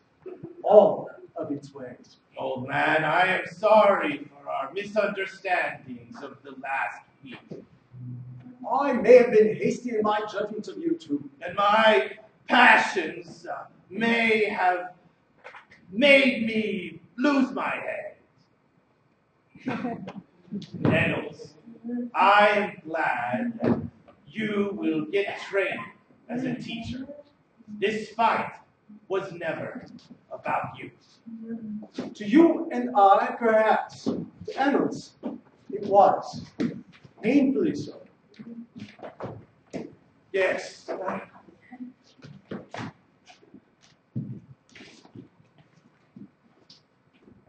Dr. Bell, I've been thinking. Yes, with you. I want to become a great man. I want to leave footprints on the sands of time. You want to be a great man. Why not a great lady?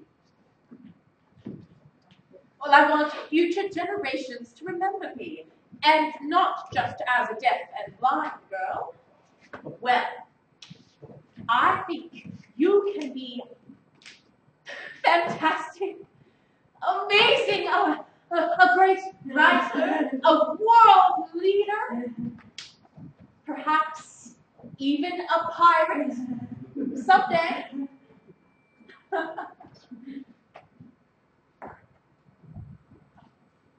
What help do you need?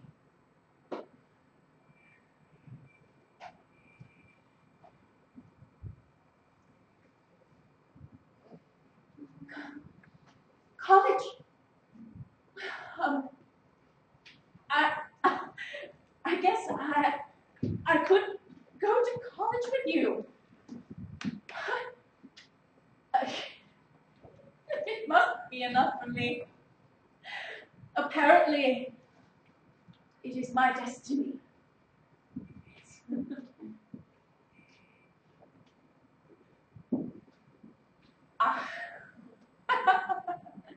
Precisely.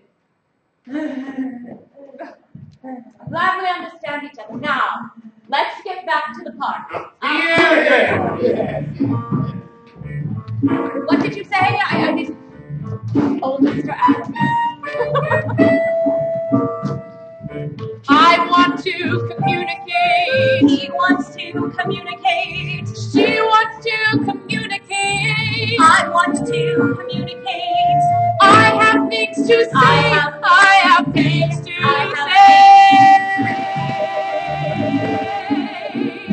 I talk with my hands. I hear with my ears. I hear with my eyes. It's natural. It's cool after all. It's what we do.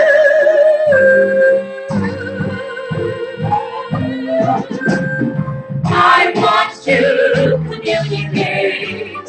I need to communicate. I have things to say. I have things to say. I want to communicate. I need to communicate. I have things to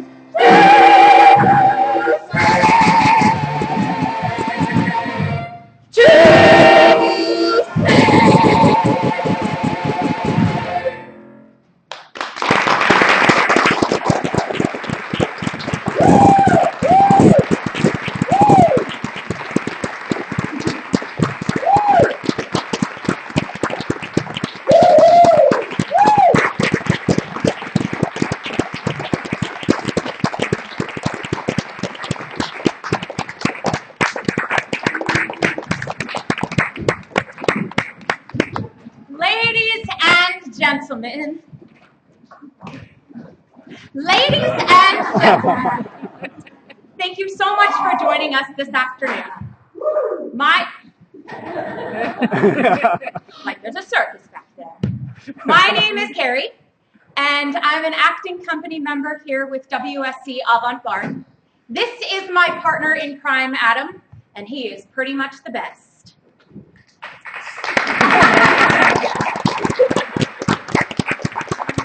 Thank you so much for joining us for this world premiere musical. We feel very privileged to bring it to you with our friends here at Gallaudet University. Before you head out today, bye guys.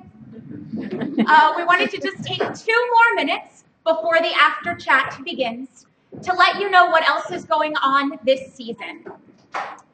Last weekend, we opened a play called There Is a Happiness That Morning Is at our resident theater called Theater on the Run in Arlington, Virginia.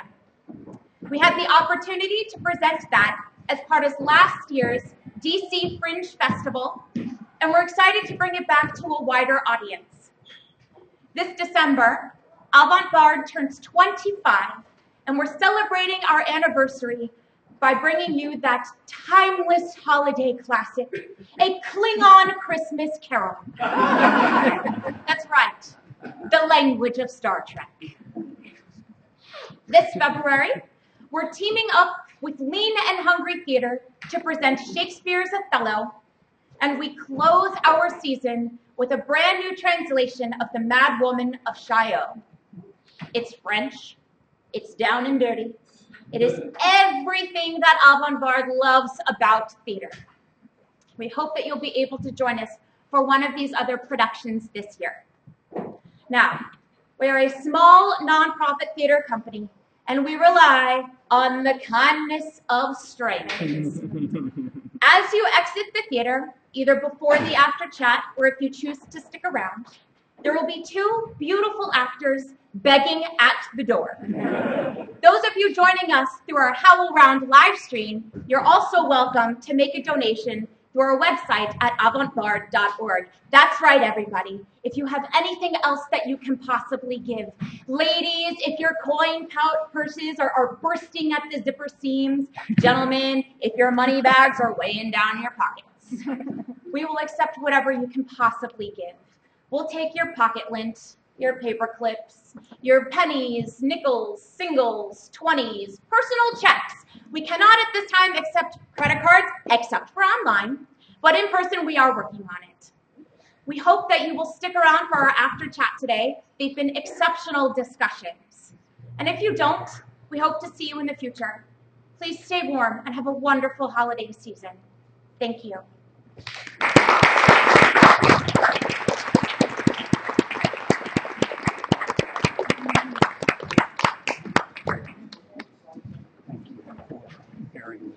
This must have been very distracting. Sorry. No worries. Thank you. Good evening. Oh, you're sick.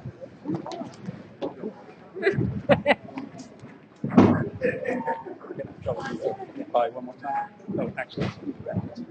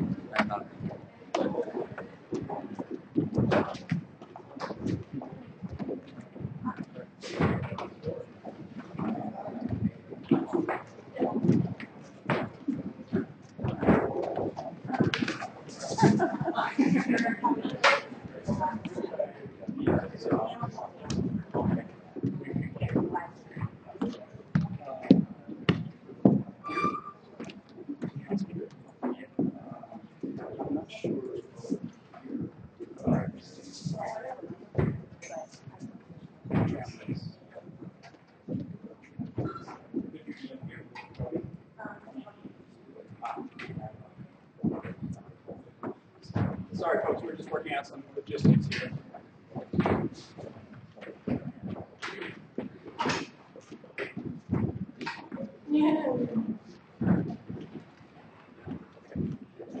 Thank you all so much for coming to the show and for staying afterwards. I'd like to introduce a couple of very special guests. First of all, Mary Reesing, playwright.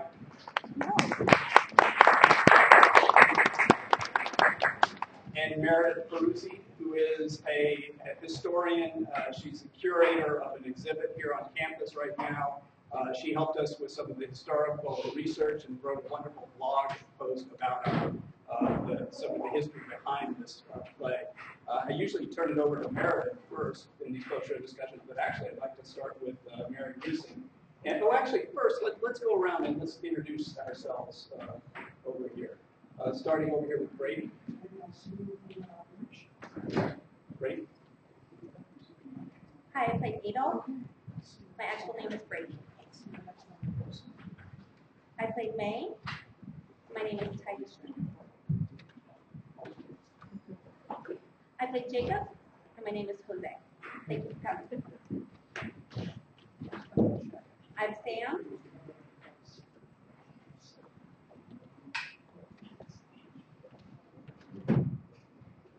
I played Enel.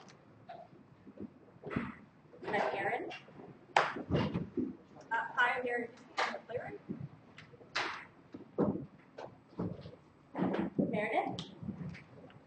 I'm Tom Baldridge. I play Meyer, President Gallaudet, and I'm on the faculty here at Gallaudet.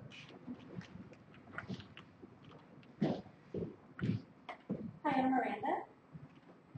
I play Helen Keller, and I'm a graduate student here at Gallaudet.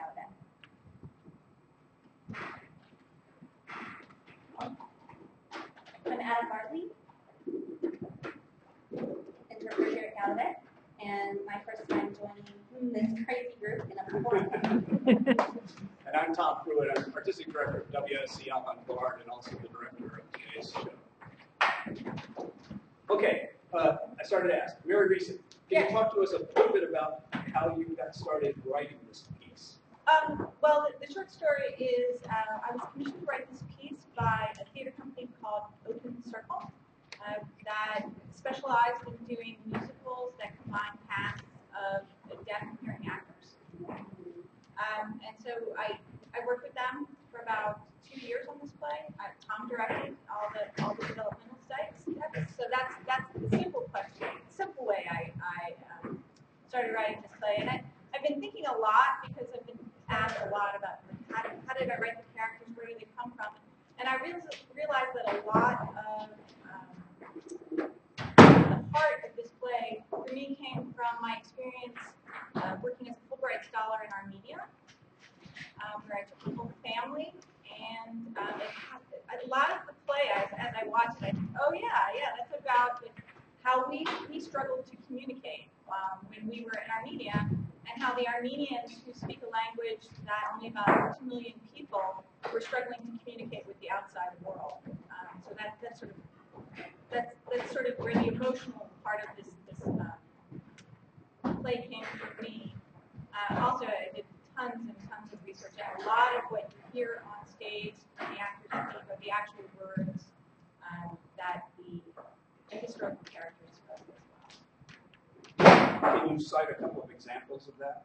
Helen Keller's song, Here There Is Touch, There's Quivering, is actually from a poem that Helen Keller wrote. Not the whole thing, I stole bits and pieces, but a lot of the language, and certainly most of the ideas were coming from Helen Keller's own writings and particulars of that poem. Almost all the things that Gallaudet and Bell spoke in public came from their actual public speaking.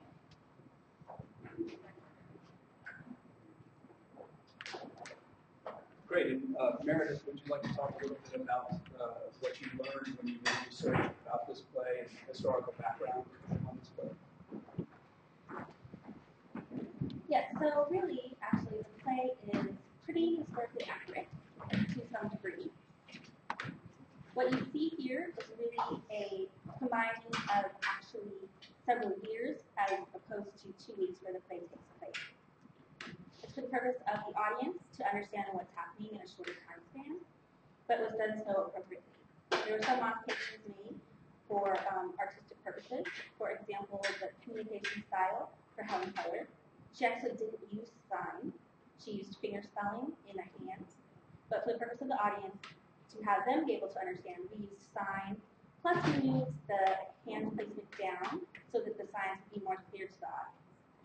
Annel's character as well was a mix of different people. Real people, yes. Adams was a real person. He was African American student here. He was actually the second African American student here, but he didn't graduate. So that character is a mix of several different students who went through that same experience. And so that was all included within his character.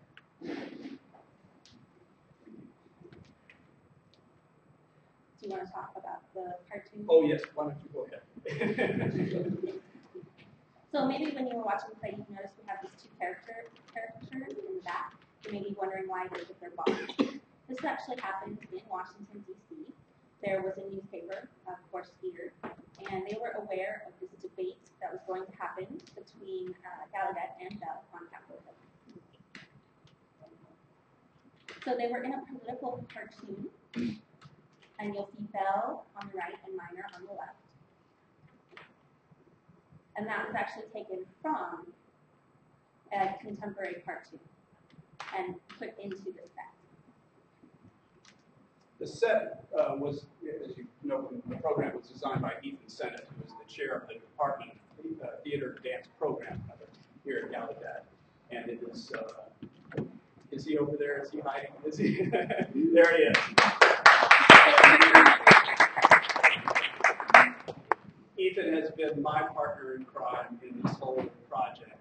We have worked very closely together, and I can't tell him how thankful I am, how grateful I am to this program for this opportunity and for making this possible. Again, Avant Bard.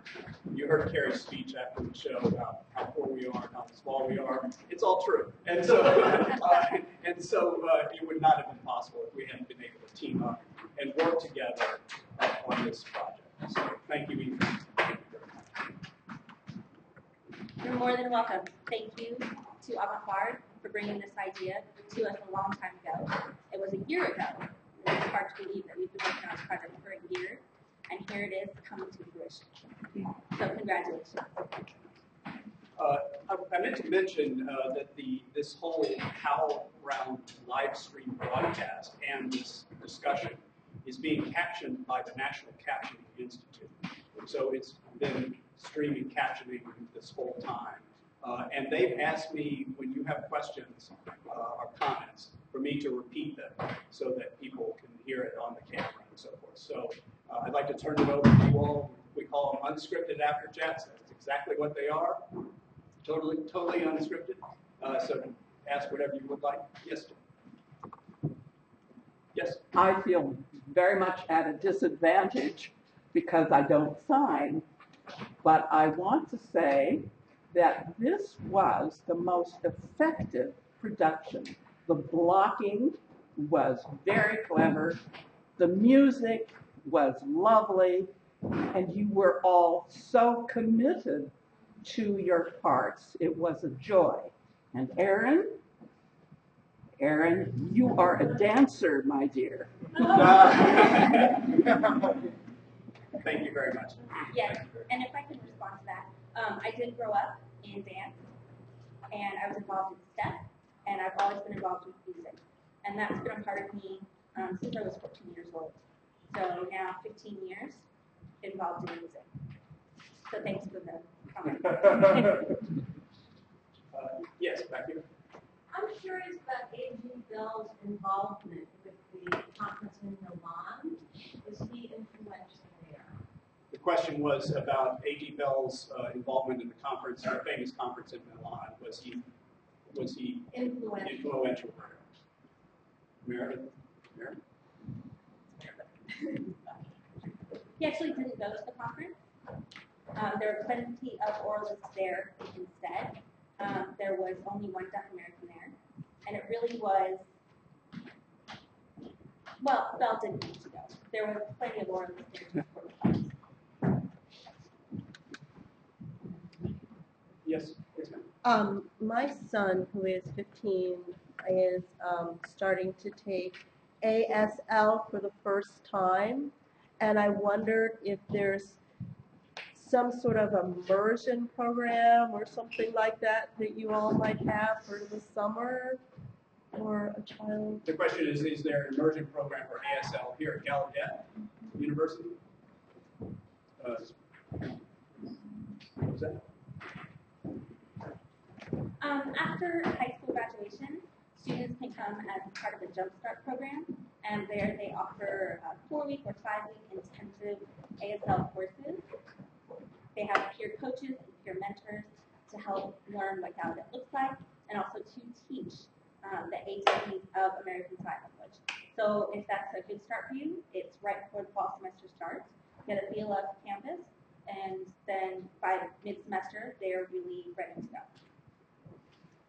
I have a quick question though. For the high school student, you want to know if there's an immersion program for that? For your son? Yeah. Okay, so we do have immersion programs like that. I'm not completely sure. Tom, you may know. There's a 2-week summer camp that we are open to students that are learning ASL. We have intensive study during that time for hearing students that are learning ASL. And it's traditionally done annually. So there is a program for that. Thank you. Yes. Here, now, get you. Thanks. I was wondering about the historical accuracy of the scene towards the end where Helen Keller is giving her presentation to the National Geographic Society, and how that was received, what the historical record says about how that went. Thank you. So the question was about the final scene, really, of the play at the meeting of the National Geographic Society, and whether that actually took place and how Helen Keller's recitation was received. Well, first I should say that scene is pretty much made up. So it's very well received, right? But secondly, I want to say that this was an era where public speaking was a major form of entertainment. It was sort of the reality TV of the 1890s. And both Belle and Helen Keller were giving speeches all the time, giving performances all the time. This play is set at sort of the very beginning of Helen Keller's career as sort of a public speaker and inspirational speaker. But she did it all the time. And she did it all the time to the rest of her life. At this time, she's just beginning her education. She goes on, of course, to become a major leader in politics. She becomes a socialist. She's a feminist. She does all kinds of. She becomes a huge advocate for the blind, not the deaf. That what she chose. She had to choose, and so she chose to become an advocate for the blind. But at the very beginning, this is where she's learning to become an advocate and learning to present herself to the public.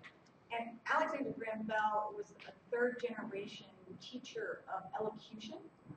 Both his father and his grandfather toured the world giving talks. And Alexander Graham Bell started doing that when he was very young, so he just expected that everybody could get up and speak. And in fact, the Gallaudet students of this era often were expected to get up and perform in front of crowds, get up and give speeches, get up and perform poetry.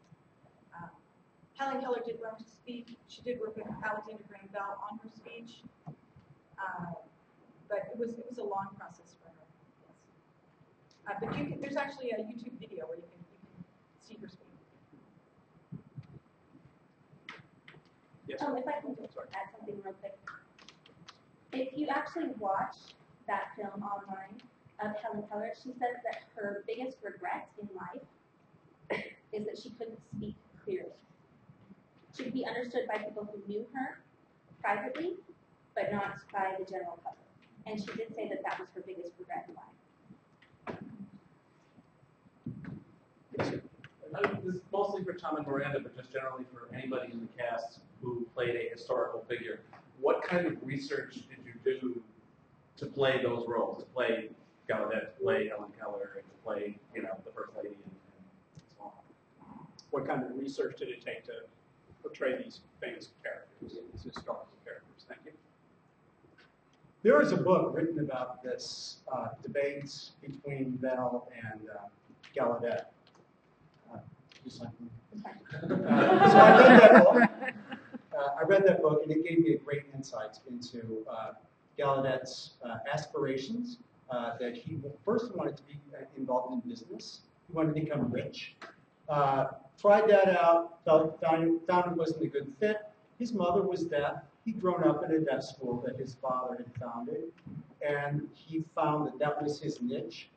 And as a young man, took over the school here, and within 7 years had managed to make it into a college, and within a few years after that, had the funds for these magnificent buildings. And so he's a very self-confident, very ambitious man, but also a firm believer in his philosophy of education and what he wanted to provide to the deaf community.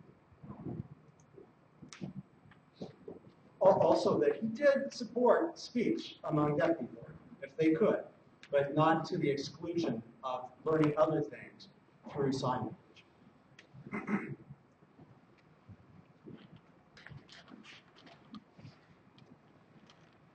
There were actually a lot of books that were about Helen Keller, but it was her later in life.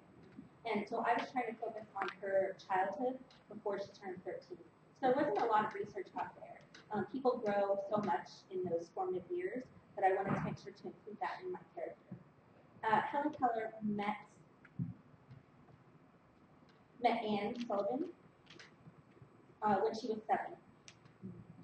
So I really focused on this time period of 7 to 13 and how it was raw. It was still very early, very emotional.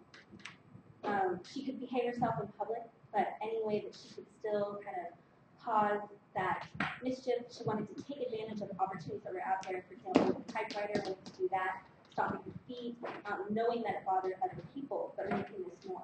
So she was trying to be polite, but take advantage of what she could at the same time. So I had to find that happy medium of politeness and some fun in there too. So I just sort of made up my own Helen Keller. And I played Amy Sullivan, which was a great joy for me. I had a lot of people recommend to me when I told them that I was playing this role that I watched The Miracle Worker, any of the film adaptations. And I did not do that purposefully because I wanted to derive the character from the direct source material, which I consider to be Helen Keller's autobiography, as well as the book, which I think focuses on a very a fascinating, very liminal time in Anne Sullivan's life, where she does not realize that she is in fact going to be a part of Helen Keller's life for the rest of her life, and how greatly influential that's going to be. So as far as my research, I talked to Mary quite a bit about this period of Anne's life, and I read parts of Helen Keller's autobiography, which is beautiful. And the most striking part of the book that I read that really influenced my performance is when a chapter in which Helen describes an incident where after still young in her childhood, when Anne Sullivan tells her, "I love you," she spells out into Helen Keller's hand, "I love you." And Helen does not understand, she does not comprehend what that phrase means. And it takes more months for her to understand. And knowing that Anne Sullivan loved Helen Keller as a child, as her own child in a way, was hugely influential to my understanding of their relationship. Anybody else? No? Okay. Next question or comment? Yes. I was curious how you worked to recreate the old style of sign language and how you made the decision that Mrs. Bell would have a very clear articulation.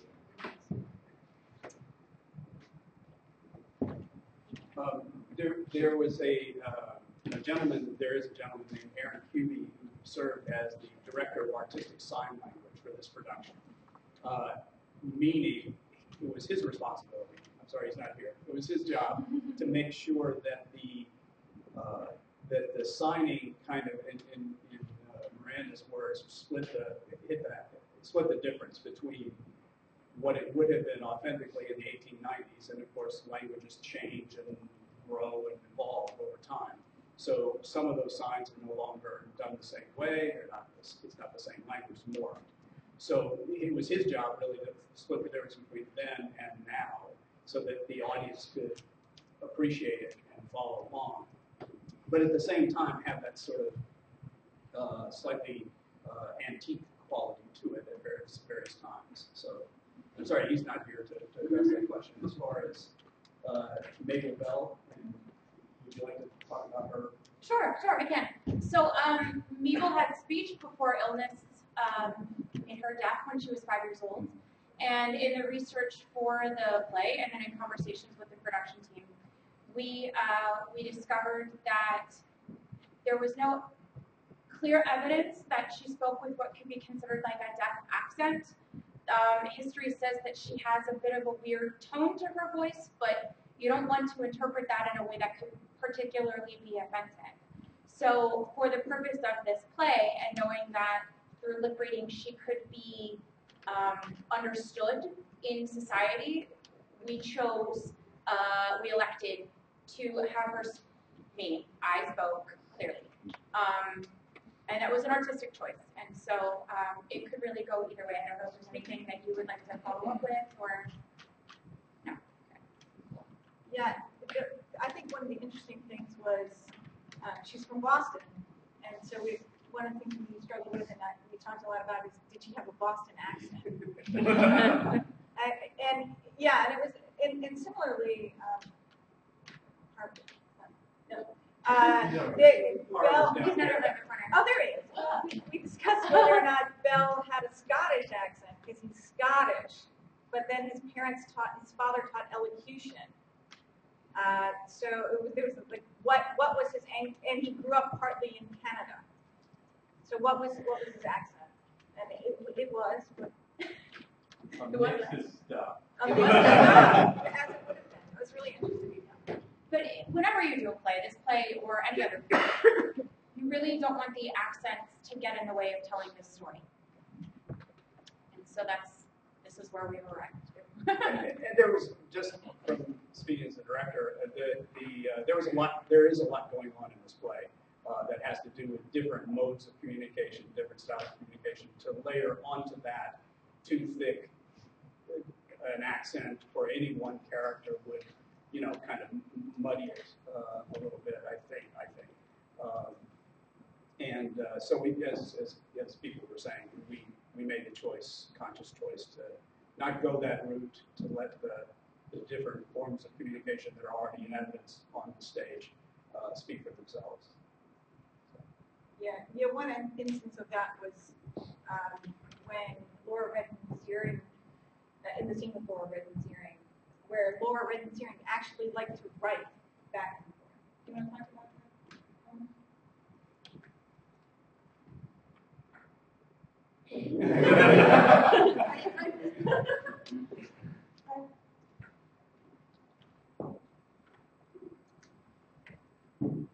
Yes, Laura Redden-Searing preferred to write.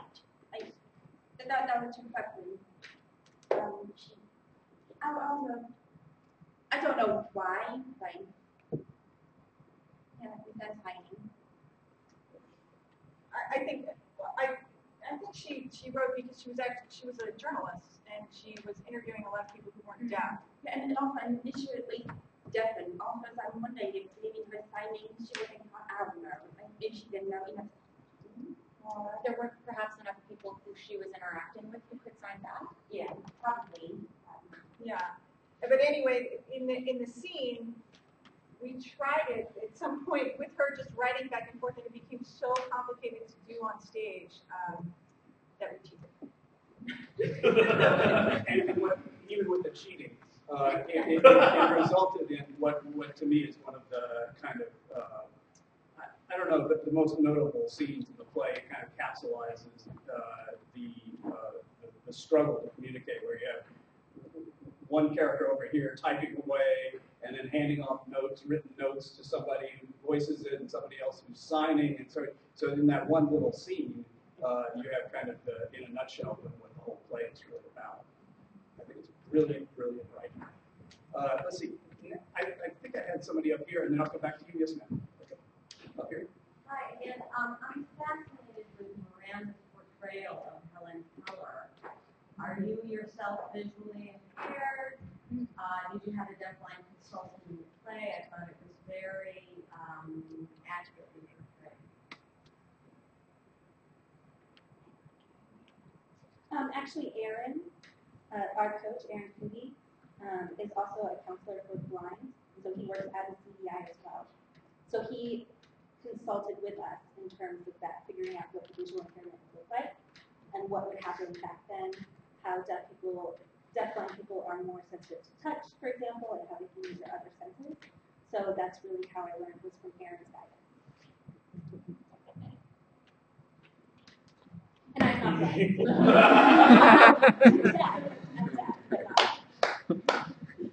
Yes. Yes, I'm curious why you chose to turn this play into a musical. Because it was commissioned as a musical. I was commissioned to write a musical. I was commissioned to write a musical, so I wrote a musical. That's how it came. Specifically, there is a theater company called Open Circle Theater that does generally very large cast plays, and I believe that Susie Richard, who was here last night, saw the show last night, that she basically said to you, write me a large cast musical with a lot of roles for deaf actors. Yeah, and I think the thing that I did differently from what they had done in the past is what they had is they would double cast. So every role was played by a hearing actor and a deaf actor. And for better or worse, and to just make Tom pull his hair out, I decided to throw that away, to have each character be their own, and each character just be their character, and if they spoke, they spoke, if they signed, they signed. And see how that worked on stage. And I liked it. Me too. Yes, ma'am. Will the play be done in other cities? We certainly hope so. I'll tell you one of the goals, my goals in accepting this project and embracing this project really, and wanting to do it so badly here in the District of Columbia, where all the events took place, was partly to prove to producers around the country that this play can, first of all, and should be done, to make it, and this certainly the HowlRound live stream broadcast, hopefully will spread the word. It will be visual proof that it once was done, and not by a huge theater, but by a theater company that was willing to take chances, by a really outstanding theater department that is also willing to take chances, and that working together, we made it happen. And working together, obviously, with an incredible artistic and production team, including these wonderful actors. So I really, really hope, I do think it should be done in every city in the country, and I hope it will be. Just to go back for a second to the question about musical, I didn't mean, that was the literal truth. But the other truth is that I'm a strong believer in heightened moments on stage, moments when productions step away from realism. And I was really, really interested in the sort of the sign and deaf equivalent of the musical theater moment. And I had seen in other productions moments where deaf actors were able to create these wonderful, wonderful sort of musical moments that were, yes, silent, but also very, very rhythmic and just sort of beautiful in the same way that musical theater moments are. And so that's what I was looking for in this, was sort of, I wanted it to be sort of equal I wanted heightened moments for ASL moments, deaf communication moments, and that's what it was. So yes, it's a musical, but it's also, I don't know how to describe what my collaborators did, but fantastic heightened theatricality. We have time for one or two more. Oh, I see somebody in the, oh, sorry. Can I actually add to that? If the play would tour or where it should be held, you do have to remember that most of what you saw had happened, and not only on Capitol Hill, but right here on campus. Gallaudet University, Bell Lecture happened in Chapel Hall, which is here on campus in 1880. You can go and stand where Alexander Graham Bell stood. The museum is there now. So Minor Gallaudet actually lectured there as well. Helen Keller came to campus. So everything actually happened right here. So it could have happened, this play could have taken place anywhere in DC, but it didn't. Most of the collaboration with Gallaudet Theater and Dance Company meant it happened right here on campus. So that's a pretty cool concept. Wait, in the back. I think you mentioned that the curator put together an exhibit here on campus possibly, and if you could describe what the exhibit's about and if we can go see it and where. Yes, we do have an exhibit in Chapel Hall where Bell gave his lecture. The exhibit is called Gallaudet at 150 and Beyond. This year actually marks Gallaudet University's 150th anniversary. So as part of that celebration, we opened our first permanent museum exhibit. And it includes everything that you actually saw here happening, plus the 150 years of Gallaudet University. Unfortunately, right now, it's only open during the week, Monday through Friday, so it's actually closed today. But it will be open 10 to 4 Monday through Friday, so feel free to come and take a look at that anytime. Last one, yes. I just wanted to congratulate Sarah Ann. Oh. Wonderful portrayal of Anne Sullivan. Thought you were fabulous. My question to you is, do you have any prior knowledge of sign language? Because it was beautiful. I'm the child. I'm Coda, so I'm just saying. The question was, did I have any prior knowledge of ASL? And the answer to that is no, I did not. Thank you so much, Beverly. I learned a lot of sign language for the show with Erin Kuby, as mentioned, our director of artistic sign language, and I've always been very interested in American Sign Language and its expressive capabilities. So this show was really a joyous challenge for me, and I came away with with new knowledge, new friends, new experience. So thank you very much, everyone. Okay, one last. So my question is actually to the deaf cast members. How did you feel singing?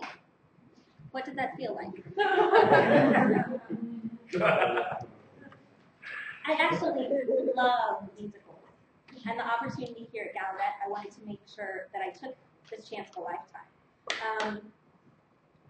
In the real world, it's also impossible for us to do something like this. And I. King Jordan said that deaf people can do anything but hear. So as my character, Jacob, coming from a hearing family, have no knowledge of sign before coming to campus, and maybe wanting that sense of being able to sing. So I asked if I could actually sing.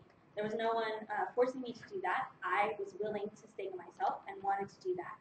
And it all started to come together, sort of this emotional deaf person wanting to do it. And I love musicals and was happy to have the opportunity. Yeah, I actually just wanted to add, like I said previously, I grew up in music.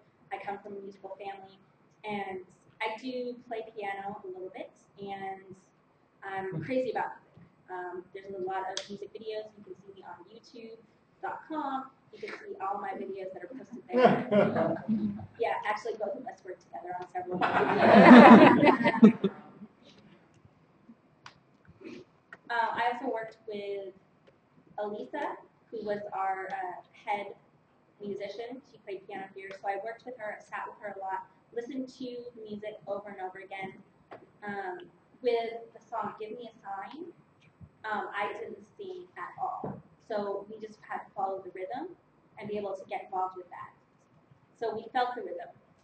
And that was a challenge, of course, because even though I was able to guide them a little bit in the musical aspects, we had to make sure that we weren't off beat. And really that goal, I want communication, I was also sort of a lead in that as well.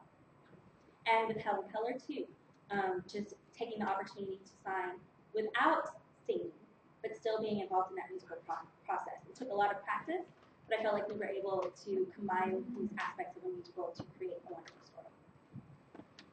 I wanted to add too, I didn't sing, of course, but I did speak the poem, and I had never learned to speak at all. I had never been involved in speech therapy. This was the first time that I approached this. And Aaron, who is the director of Artistic ASL, also knows how to speak, so he taught me a few lessons, and it was really tough because, of course, I didn't know how to use this tonality. I didn't know how to use my breath. My throat would hurt when I was trying to practice.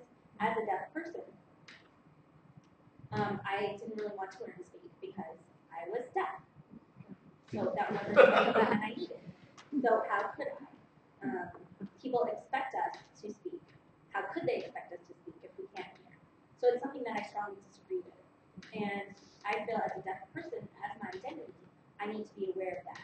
But I also had to understand where Helen Keller was coming from and what history told us that she could speak, and that kind of fitting my identity with hers and coming up with this character for the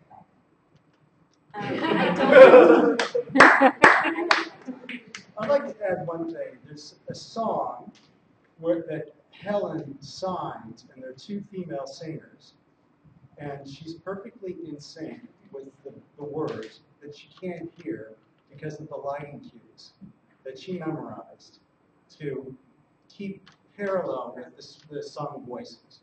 I thought that was very impressive. And I will add to that I think all of us remember the rehearsal where the first time we actually ran through that National Geographic Society meeting scene, and where Randy took the plunge. And it was an amazing act of courage for this young actress to go ahead and to give it her all, to try to speak. And it was incredibly moving, as I'm sure you felt in performance, but it was certainly very, very moving, and one of the most remarkable accomplishments I've ever had the privilege of being involved with. So, and really, I think that goes for this entire cast. I think that it is a really remarkable accomplishment from my point of view, to work together, to learn not only to communicate here on stage, but also backstage, and when they're sitting in the theater waiting for their turn to rehearse, and when we were building the lighting cues, cue after cue, so that people could know where we were in the song and so forth. It has been a remarkable journey for all of us. So thank you very much for sharing it. I want to say happy birthday, Gallaudet University. They're 150 years old this year. And happy birthday to WSC Avant Bard. We're 25. So thank you all very much for coming and for saying wonderful discussion. Thank you very much. Thanks.